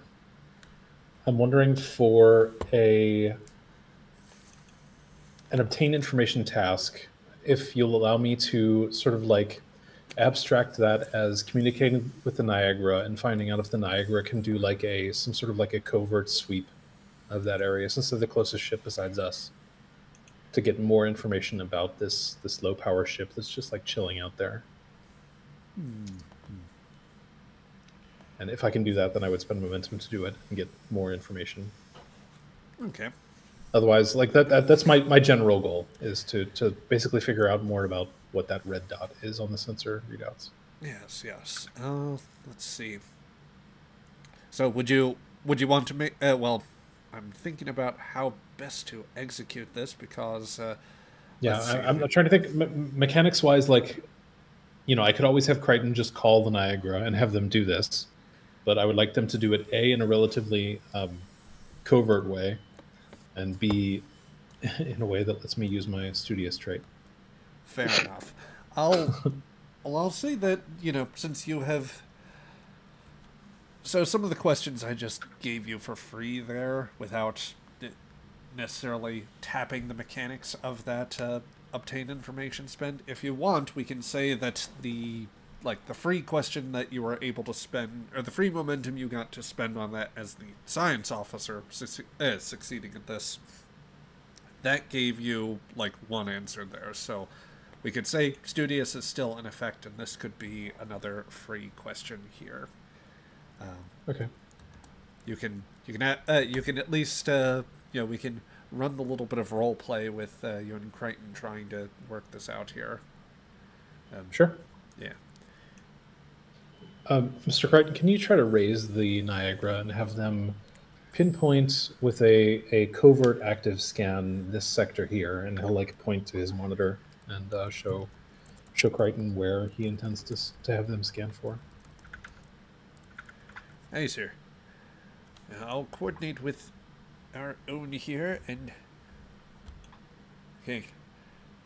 They said that they might... they're having some sensor difficulties, but they might at least be able to develop some sort of... they might be able to give us some sense of hull composition or something of the sort. Unfortunately... Excellent. Can you also have them define the nature of their sensor difficulties? Is it hardware, or... Yes, sir. The Niagara is one of the new Discovery class scouts. They're apparently having just a few growing pains. I see. Yeah. So, with that, sensor data starts playing out between their low power operation and the some like very minor interference coming out from the nearest star. It takes just a little moment to tease out something in terms of a recognizable hull composition, but you are able to work out from some residual like background energy signals, you are able to recognize signs of a familiar hull composition here.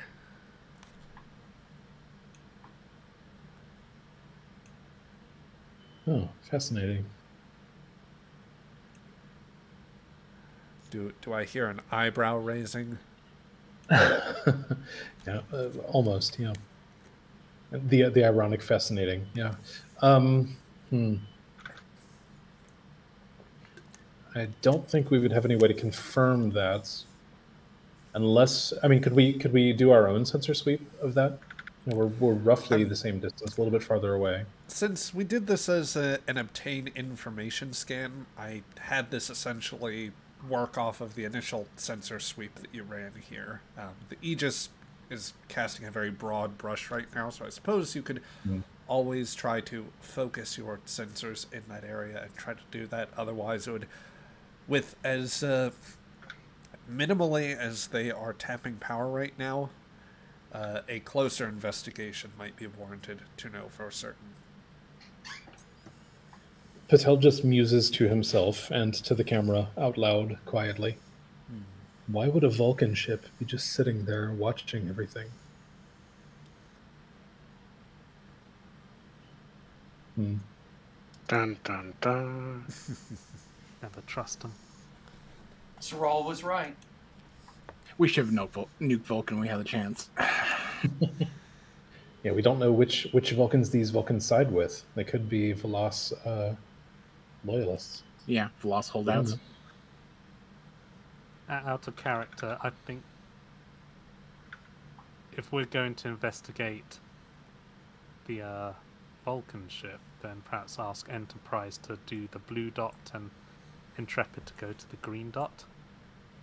It's a good one, but I don't know that we have the justification to investigate the red one, really. Like, we've detected them, but... Is there Do we anything need else justification to investigate? Yeah, that's a good point. I mean, we have the survivors here from the Tellarite wreckage. There's nothing else ostensibly for us to do here, specifically. Isn't this also Earth space in the loosest sense? Or was this literally Kind of free neutral place? ground, I think. It's the outer edges of Earth space. It's Earth space with quotations around it. I mean, there was an unprovoked attack on Tellarites, so we just want to make sure that the Vulcans are okay. You know, have you seen anything? What's this on the driver's seat?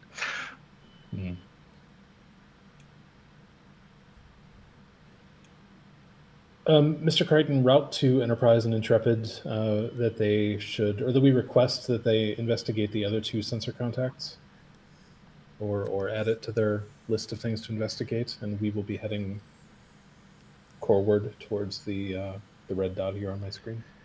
Aye, sir. I'll get that. I will have that relayed right away. I can also. I know the captain's on Do Not Disturb. Do you want me to go in there, or did you want to take that yourself? He thinks for a minute, and Just knock on the door. a look on his face comes across just prepare a note on the data pad. Open the door briefly, throw it in, and then close it again. But inform the captain. He looks uncomfortable. We'll say that, with the prospect of what he's about to say. But then he says,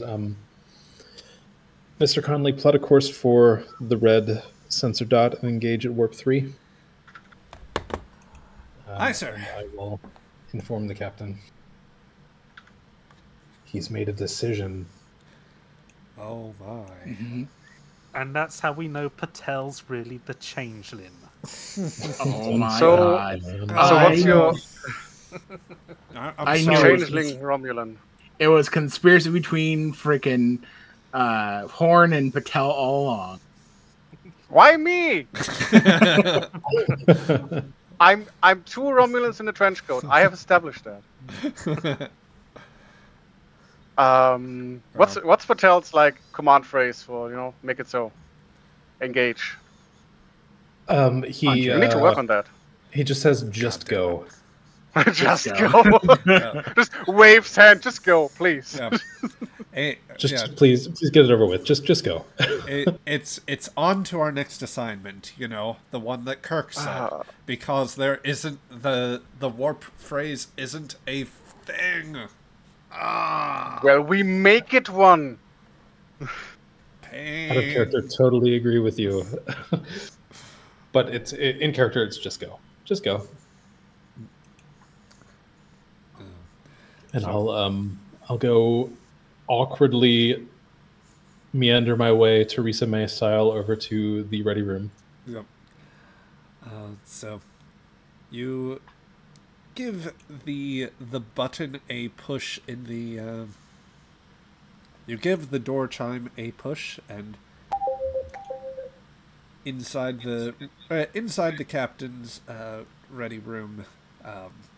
Captain, how are you doing as that alarm plays, or the chime plays? I imagine initially the headache was like at a 7, right? Or Yeah. so. Yeah, it's probably down to like a 5, even with pain pills. She just groans. Whoever is pushing that, I swear I will shoot you. Come in. The door slides open and nobody's standing there, and then Patel just like pokes his head around the corner. Captain, Can I help you, Kieran? Yeah. We have discovered something, Captain, I think, and I have made a decision to investigate further, but I thought I would apprise you of the current status of things. And he hands the pad with the sensor readouts. Yep.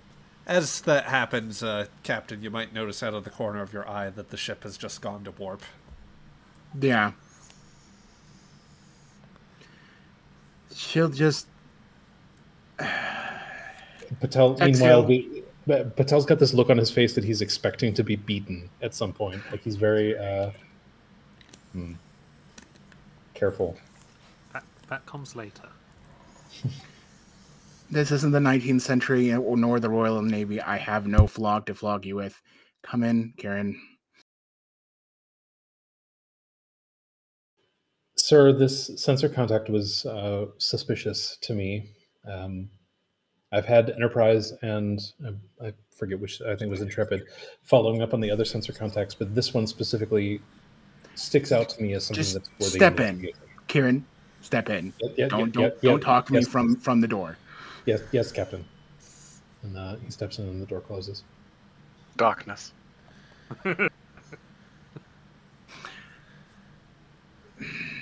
She'll just flick through it.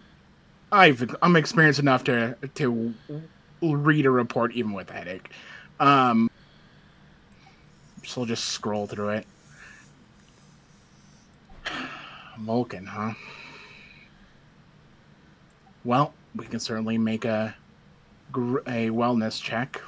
We don't need to let them know that there's something going on, but certainly that we were already trying to have a bit of they're not supposed to be in here, if anything, in the first place. So certainly we can be helpful, as we usually are as Starfleet. If nothing else, this is Earth space, and we can extend a welcome to our new friends, our new old friends. We could even throw a few protocols insisting that because they're in Earth space, we need to make sure that they are healthy and their ship is capable. If not, offer repairs. We insist.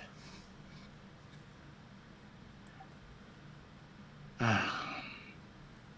there anything else?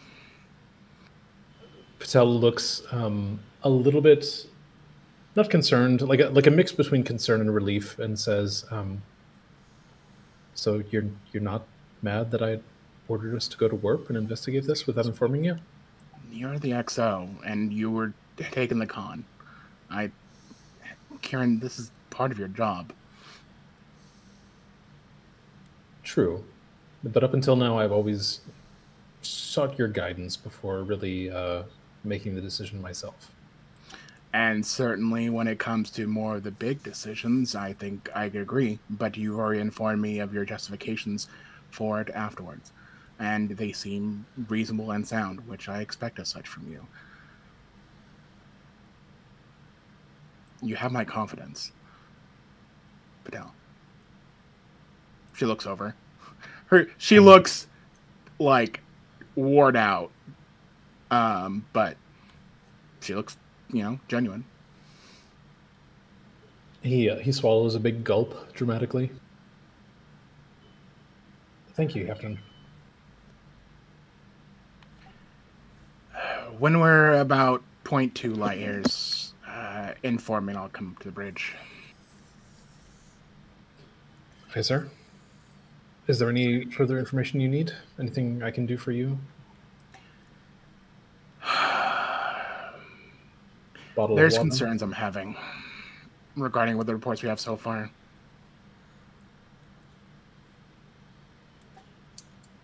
I think the entire situation is concerning. The fact that it came from Alpha Centauri, that it was an Earth vessel. It was quite literally made in the equivalent of a backyard power plant. It's finding a little bit too close to home, if you get my drift. I'm just hoping that for you, myself, and Earth, that it isn't. Because that will certainly be a political hurdle to deal with. Well, if it helps any, I don't think we're alone in this mystery. You know, besides just the Aegis, there's three other Earth ships out there, plus the Tellarites, and now these Vulcans whose motives are unclear.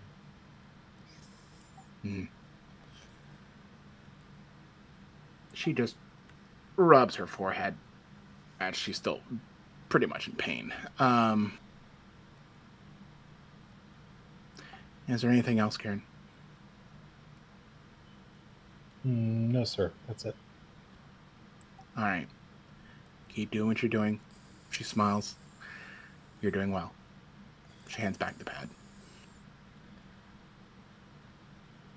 Cool. He takes the pad and he makes for the door, but then he stops for a second and he looks like he's thinking about something, but it's not something that he specifically wants to say or anything. He's just standing there for a moment, but then he opens the door. And Kieran, you're my XO. If you have something to say it. Nope, I literally didn't. Out of character, I didn't have anything. I just wanted to do it for. Yeah, no. But she's like knows the pause. Like, no, come on. I like that Patel just goes, nope, and just continues to leave. Yeah. He's got that eccentric academic thing where he comes to you when he has a complete thought, not when the thought is still in process.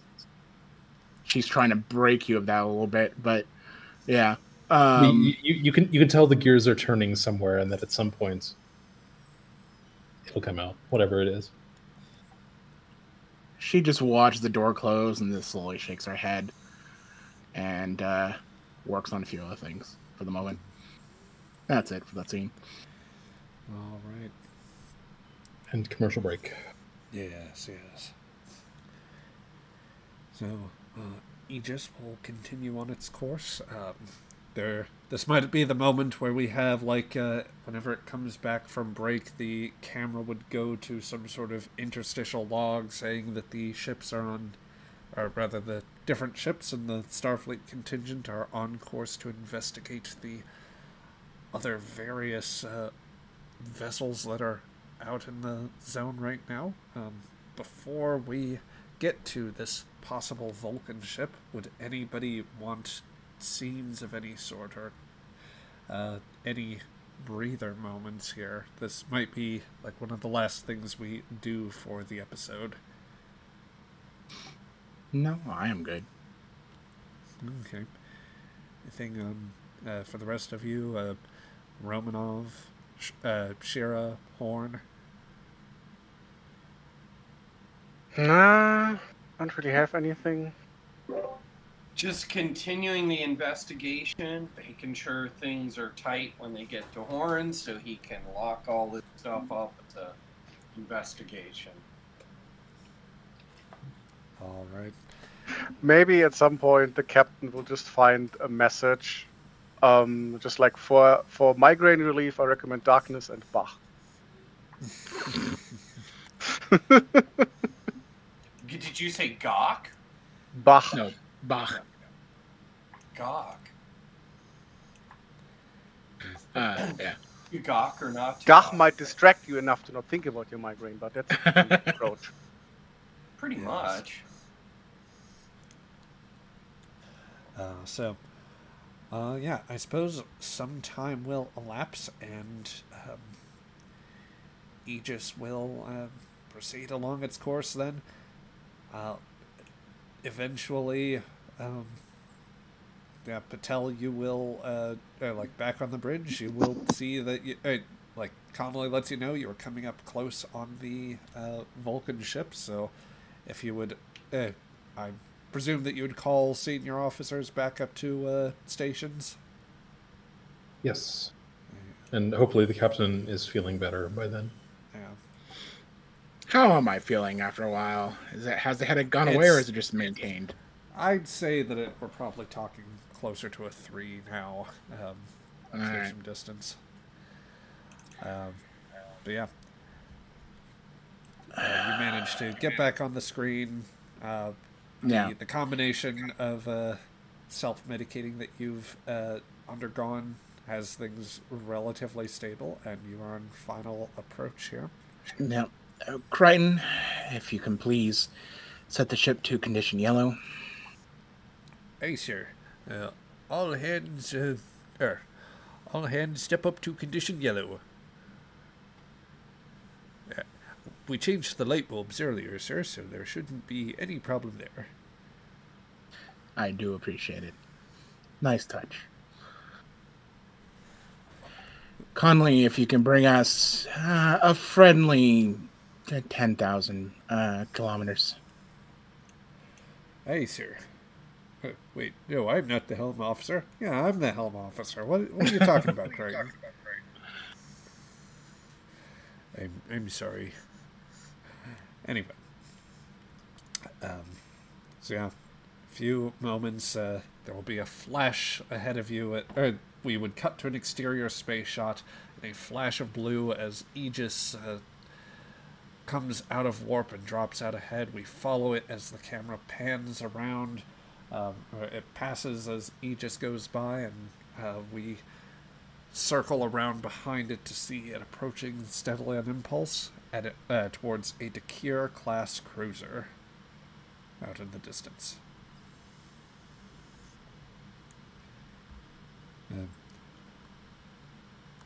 Connell, back on the bridge, Connolly will say, approaching to 10,000 kilometers, sir. Mr. Captain, we are being hailed by the Vulcans. Oh, wow. I'm glad they're at least willing to communicate. Bring the hell up on screen. Okay. Let's see. So, on the forward screen ahead of you, a Vulcan male appears on the view screen. The bridge in the background, lit modestly, very dull. A lot of grays and beiges in the background. And he begin the moment he comes on the screen, he will give you a very measured greeting. This is Commander Tikal of the Zirtan, the Vulcan Science Academy vessel Zirtan. Captain, I very much wish that you had provided an advanced announcement of your presence before you closed in. You have jeopardized what has been weeks' worth of subspace mapping work. I do apologize. I am Captain Lillian Sharp of the Starfleet Aegis. Certainly, if we had known that the Vulcan Science Academy was working a cartography here, we would have been a lot more careful and light with our footsteps. Though I had been informed by High Command that there were already established communications with various Vulcan ships about the restriction upon this space at the current moment. We presently have not been exercising long-range communications due to the delicate nature of our sensor equipment. That is also why we have powered down our warp engines for the time being. It's We are attempting to conduct in-depth mapping exercises after the use of the... well, after the subspace disruption incident. I can understand. It's quite finite work, she says. As she's talking, she will type a text communication to Patel and Romanov verify the ship and their conduct at the current moment. Shira's very closely monitoring the state of their weapons. Yeah. Yep. I will... If you don't mind, given the bit of tension that is going on, well, within the Alpha Quadrant itself, much less the sector, please offer our open hand to help out in any way you can, any way we can, as certainly you are within Earth space, and we like to be as generous as possible to any guests.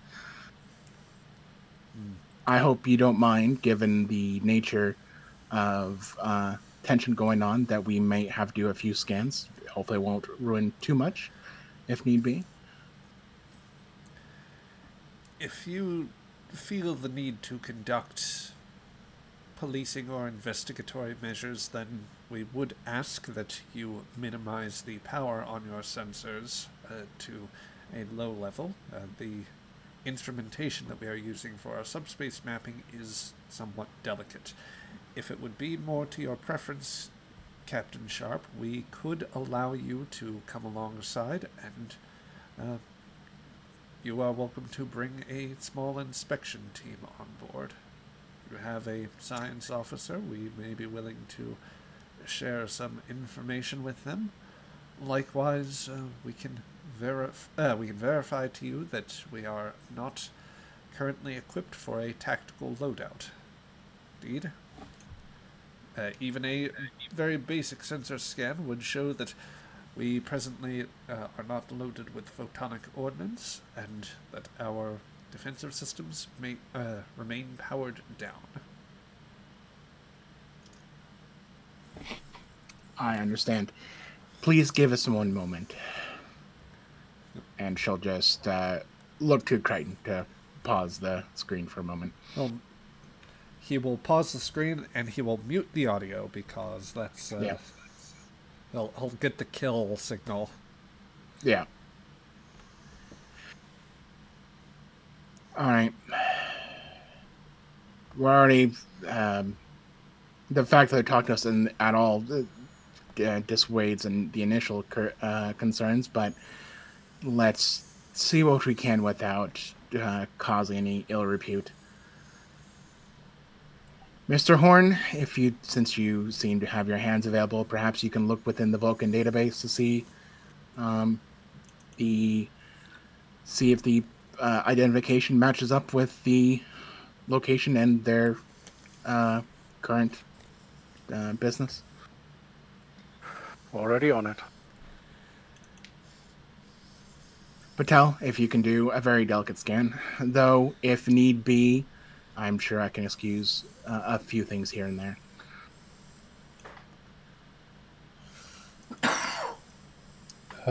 Yeah, then I guess I would just try to verify if what they said is correct about the nature of the scans that they're running. Okay. Yeah, Romanov, make sure that the power sensors, everything lines up with the classification of the ship itself. Shira, if it so much as blinks, she says. Yes, sir. Yep. You see on the screen the Vulcan officer blinks. He is obviously muted. Fire all weapons! Fire all weapons! You could pretend to be less eager about it. Yep. I haven't got to shoot one Vulcan this entire series so far, and I've had to shoot 2 Andorians. This isn't right. You know, if you wanted to shoot Sorol, I would have understood. Can I shoot you just a little bit? Just one stun, that's all. Oh, fine. Yeah. So let's see. Going in that order there. Commander Horn, for your part, I will say that there like, obviously the Vulcans have done a lot less real-time information sharing since since they suspended joint operations after Pajem, and particularly once the war started, information got even tighter about Vulcan force deployment and all that. But let's see. Would you like to roll for anything, just as a chance to maybe generate some momentum, or would you prefer to just like have this as part of what you're? I'm happy to make a roll. He asked carefully, depending on what the roll is. No, I'm happy to roll. But I don't know how much info, how deep we even can look into this. But just like make sure all the information that is on file available to us matches with what we are seeing, and there are no discrepancies or other shenanigans. I'll give you an insight and command roll, let's say, and I'll only make it a difficulty 1. You won't get much information from that, but you have the option. Likewise, Drone, if you want, Patel may roll a difficulty 1 reason plus science roll to at least discern the nature of the like make sure that they are what they say they are with a low power scan. I'm willing to just give that to you if you don't want to roll. It's up to you there. We could use the momentum. All right. So, you can also have the ship help you there with sensors plus science. Yep, I got that. Yep. While you're doing that, Horn, you are going to recognize that while Aegis doesn't have a lot, or Starfleet doesn't have a lot in the database on that, near as you can tell, the Vulcan, there is a Vulcan Science Academy ship known as the Zirtan. It is a Dakir-class vessel that's been well classified. A surveyor has probably encountered it in the past, so it's verifiable that it is, like, they have credentials in order. You maybe don't know much about Captain Tikal, but you at least know it's enough to say that that everything checks out as far as you are concerned. Likewise, Patel, with 3 successes on your roll there, and invoking a very gentle scan there, you find that so far as everything he has said, it appears to be true. There does seem to be some sort of subspace scan in progress, or there are some very interesting sensors which appear to be powered at the moment. What does not seem to be at a high power level, it seems as though the warp reactor is at a very low power mode. The warp ring nacelle is scarcely active, little more so than is needed for power generation. They do not appear to have any torpedoes on board, and their particle weapons and shields remain deactivated right now. They're just on a simple run with thrusters in this area. So wow, scarcely. The Vulcans might be telling the truth.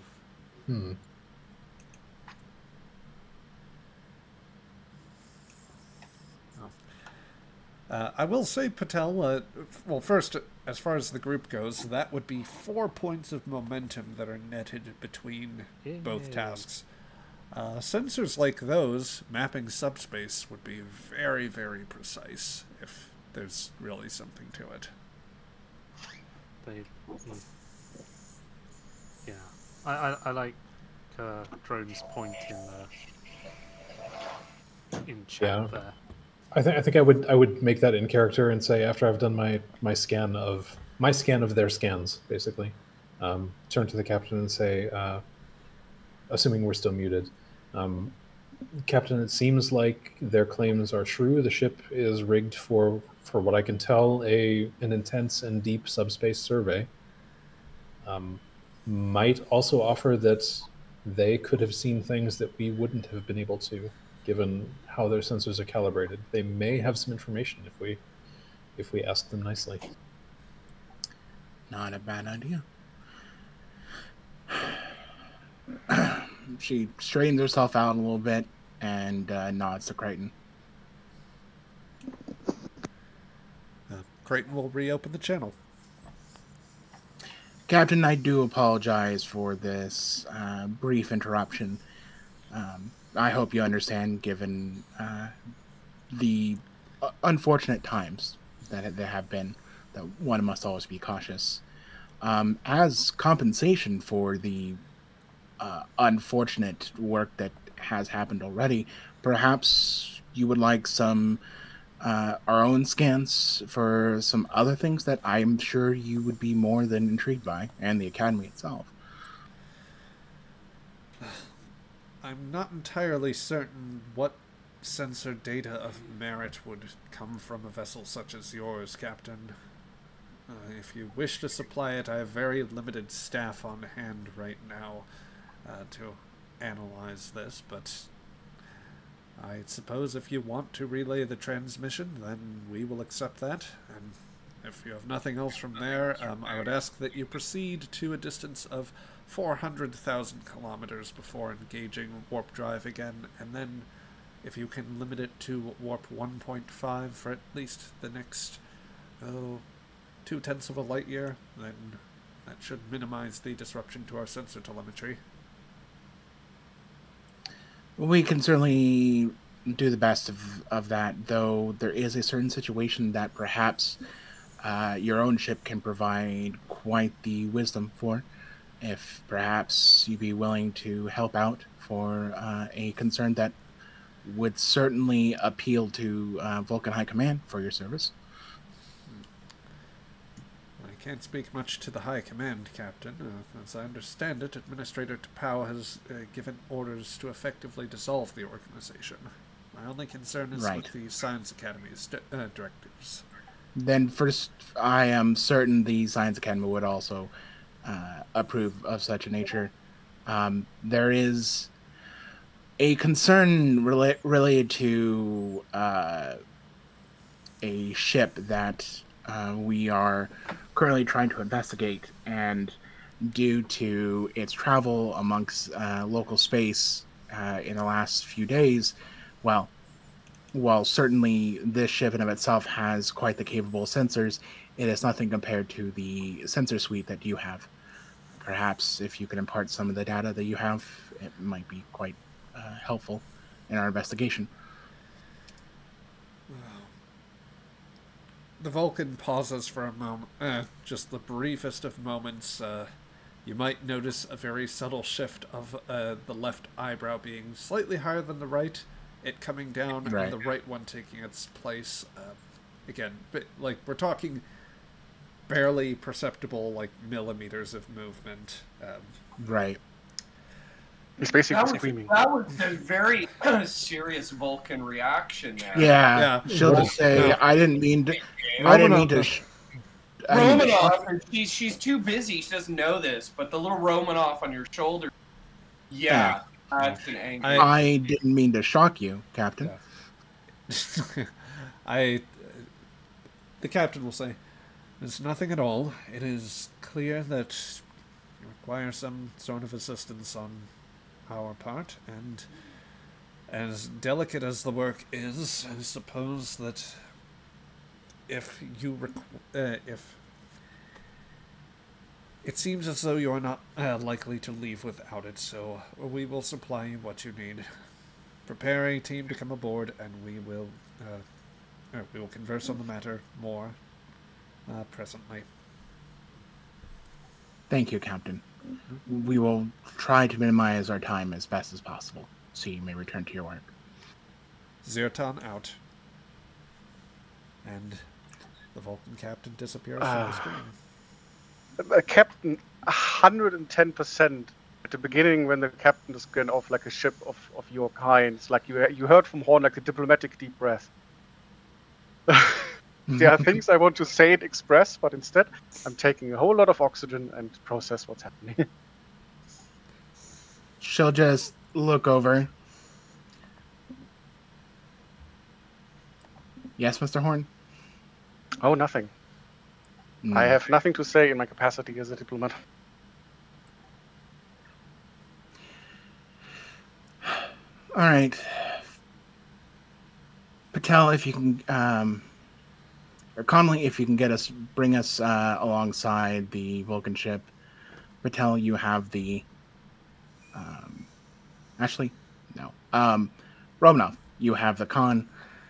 Patel, Horn. She gestures to the ready room because I'm certainly curious what the hell Horn has to say. All right. Connolly will begin conducting maneuvers to bring Aegis alongside and lock into the docking port. So when we step in the ready room, Horn, what would you like to say? Not much, really. Just people who are convinced of their own superiority are dangerous in their own way. And annoying to deal with. You are both a diplomat and attaché, as it were. I am sure you know that it's all over the place, even back home. Oh, yes, absolutely. Doesn't mean I have to stand for it.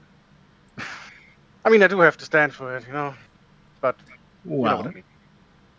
I'm glad you volunteered as our lead diplomat on the ship. I am sure you can impart a few good words with the captain while we take the survey records.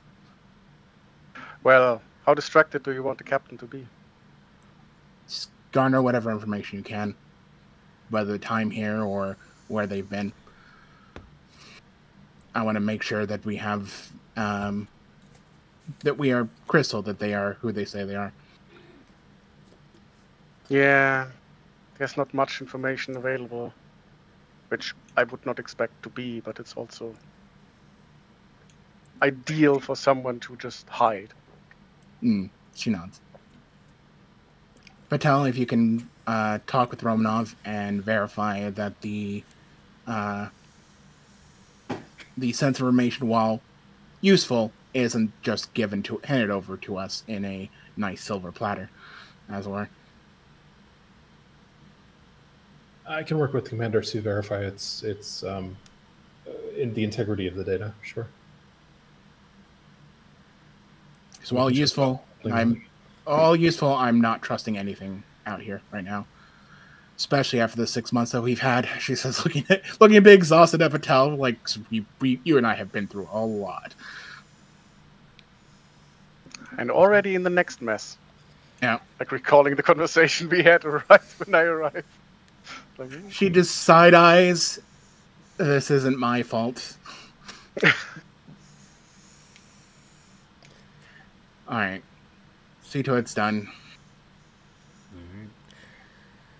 With that, I think that as you begin seeing to your tasks and trying to determine what the Vulcans may have learned, what they may know, I think that this will be the place where, as Aegis begins to come alongside and prepares to lock in with the Vulcan cruiser they have discovered, that is where we will go ahead and cut off today's session.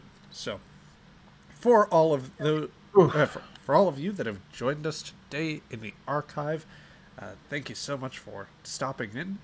We will be back next week. If you ever want to catch us live, we will be on 1 p.m. Eastern Standard Time and back to our usual 6 p.m.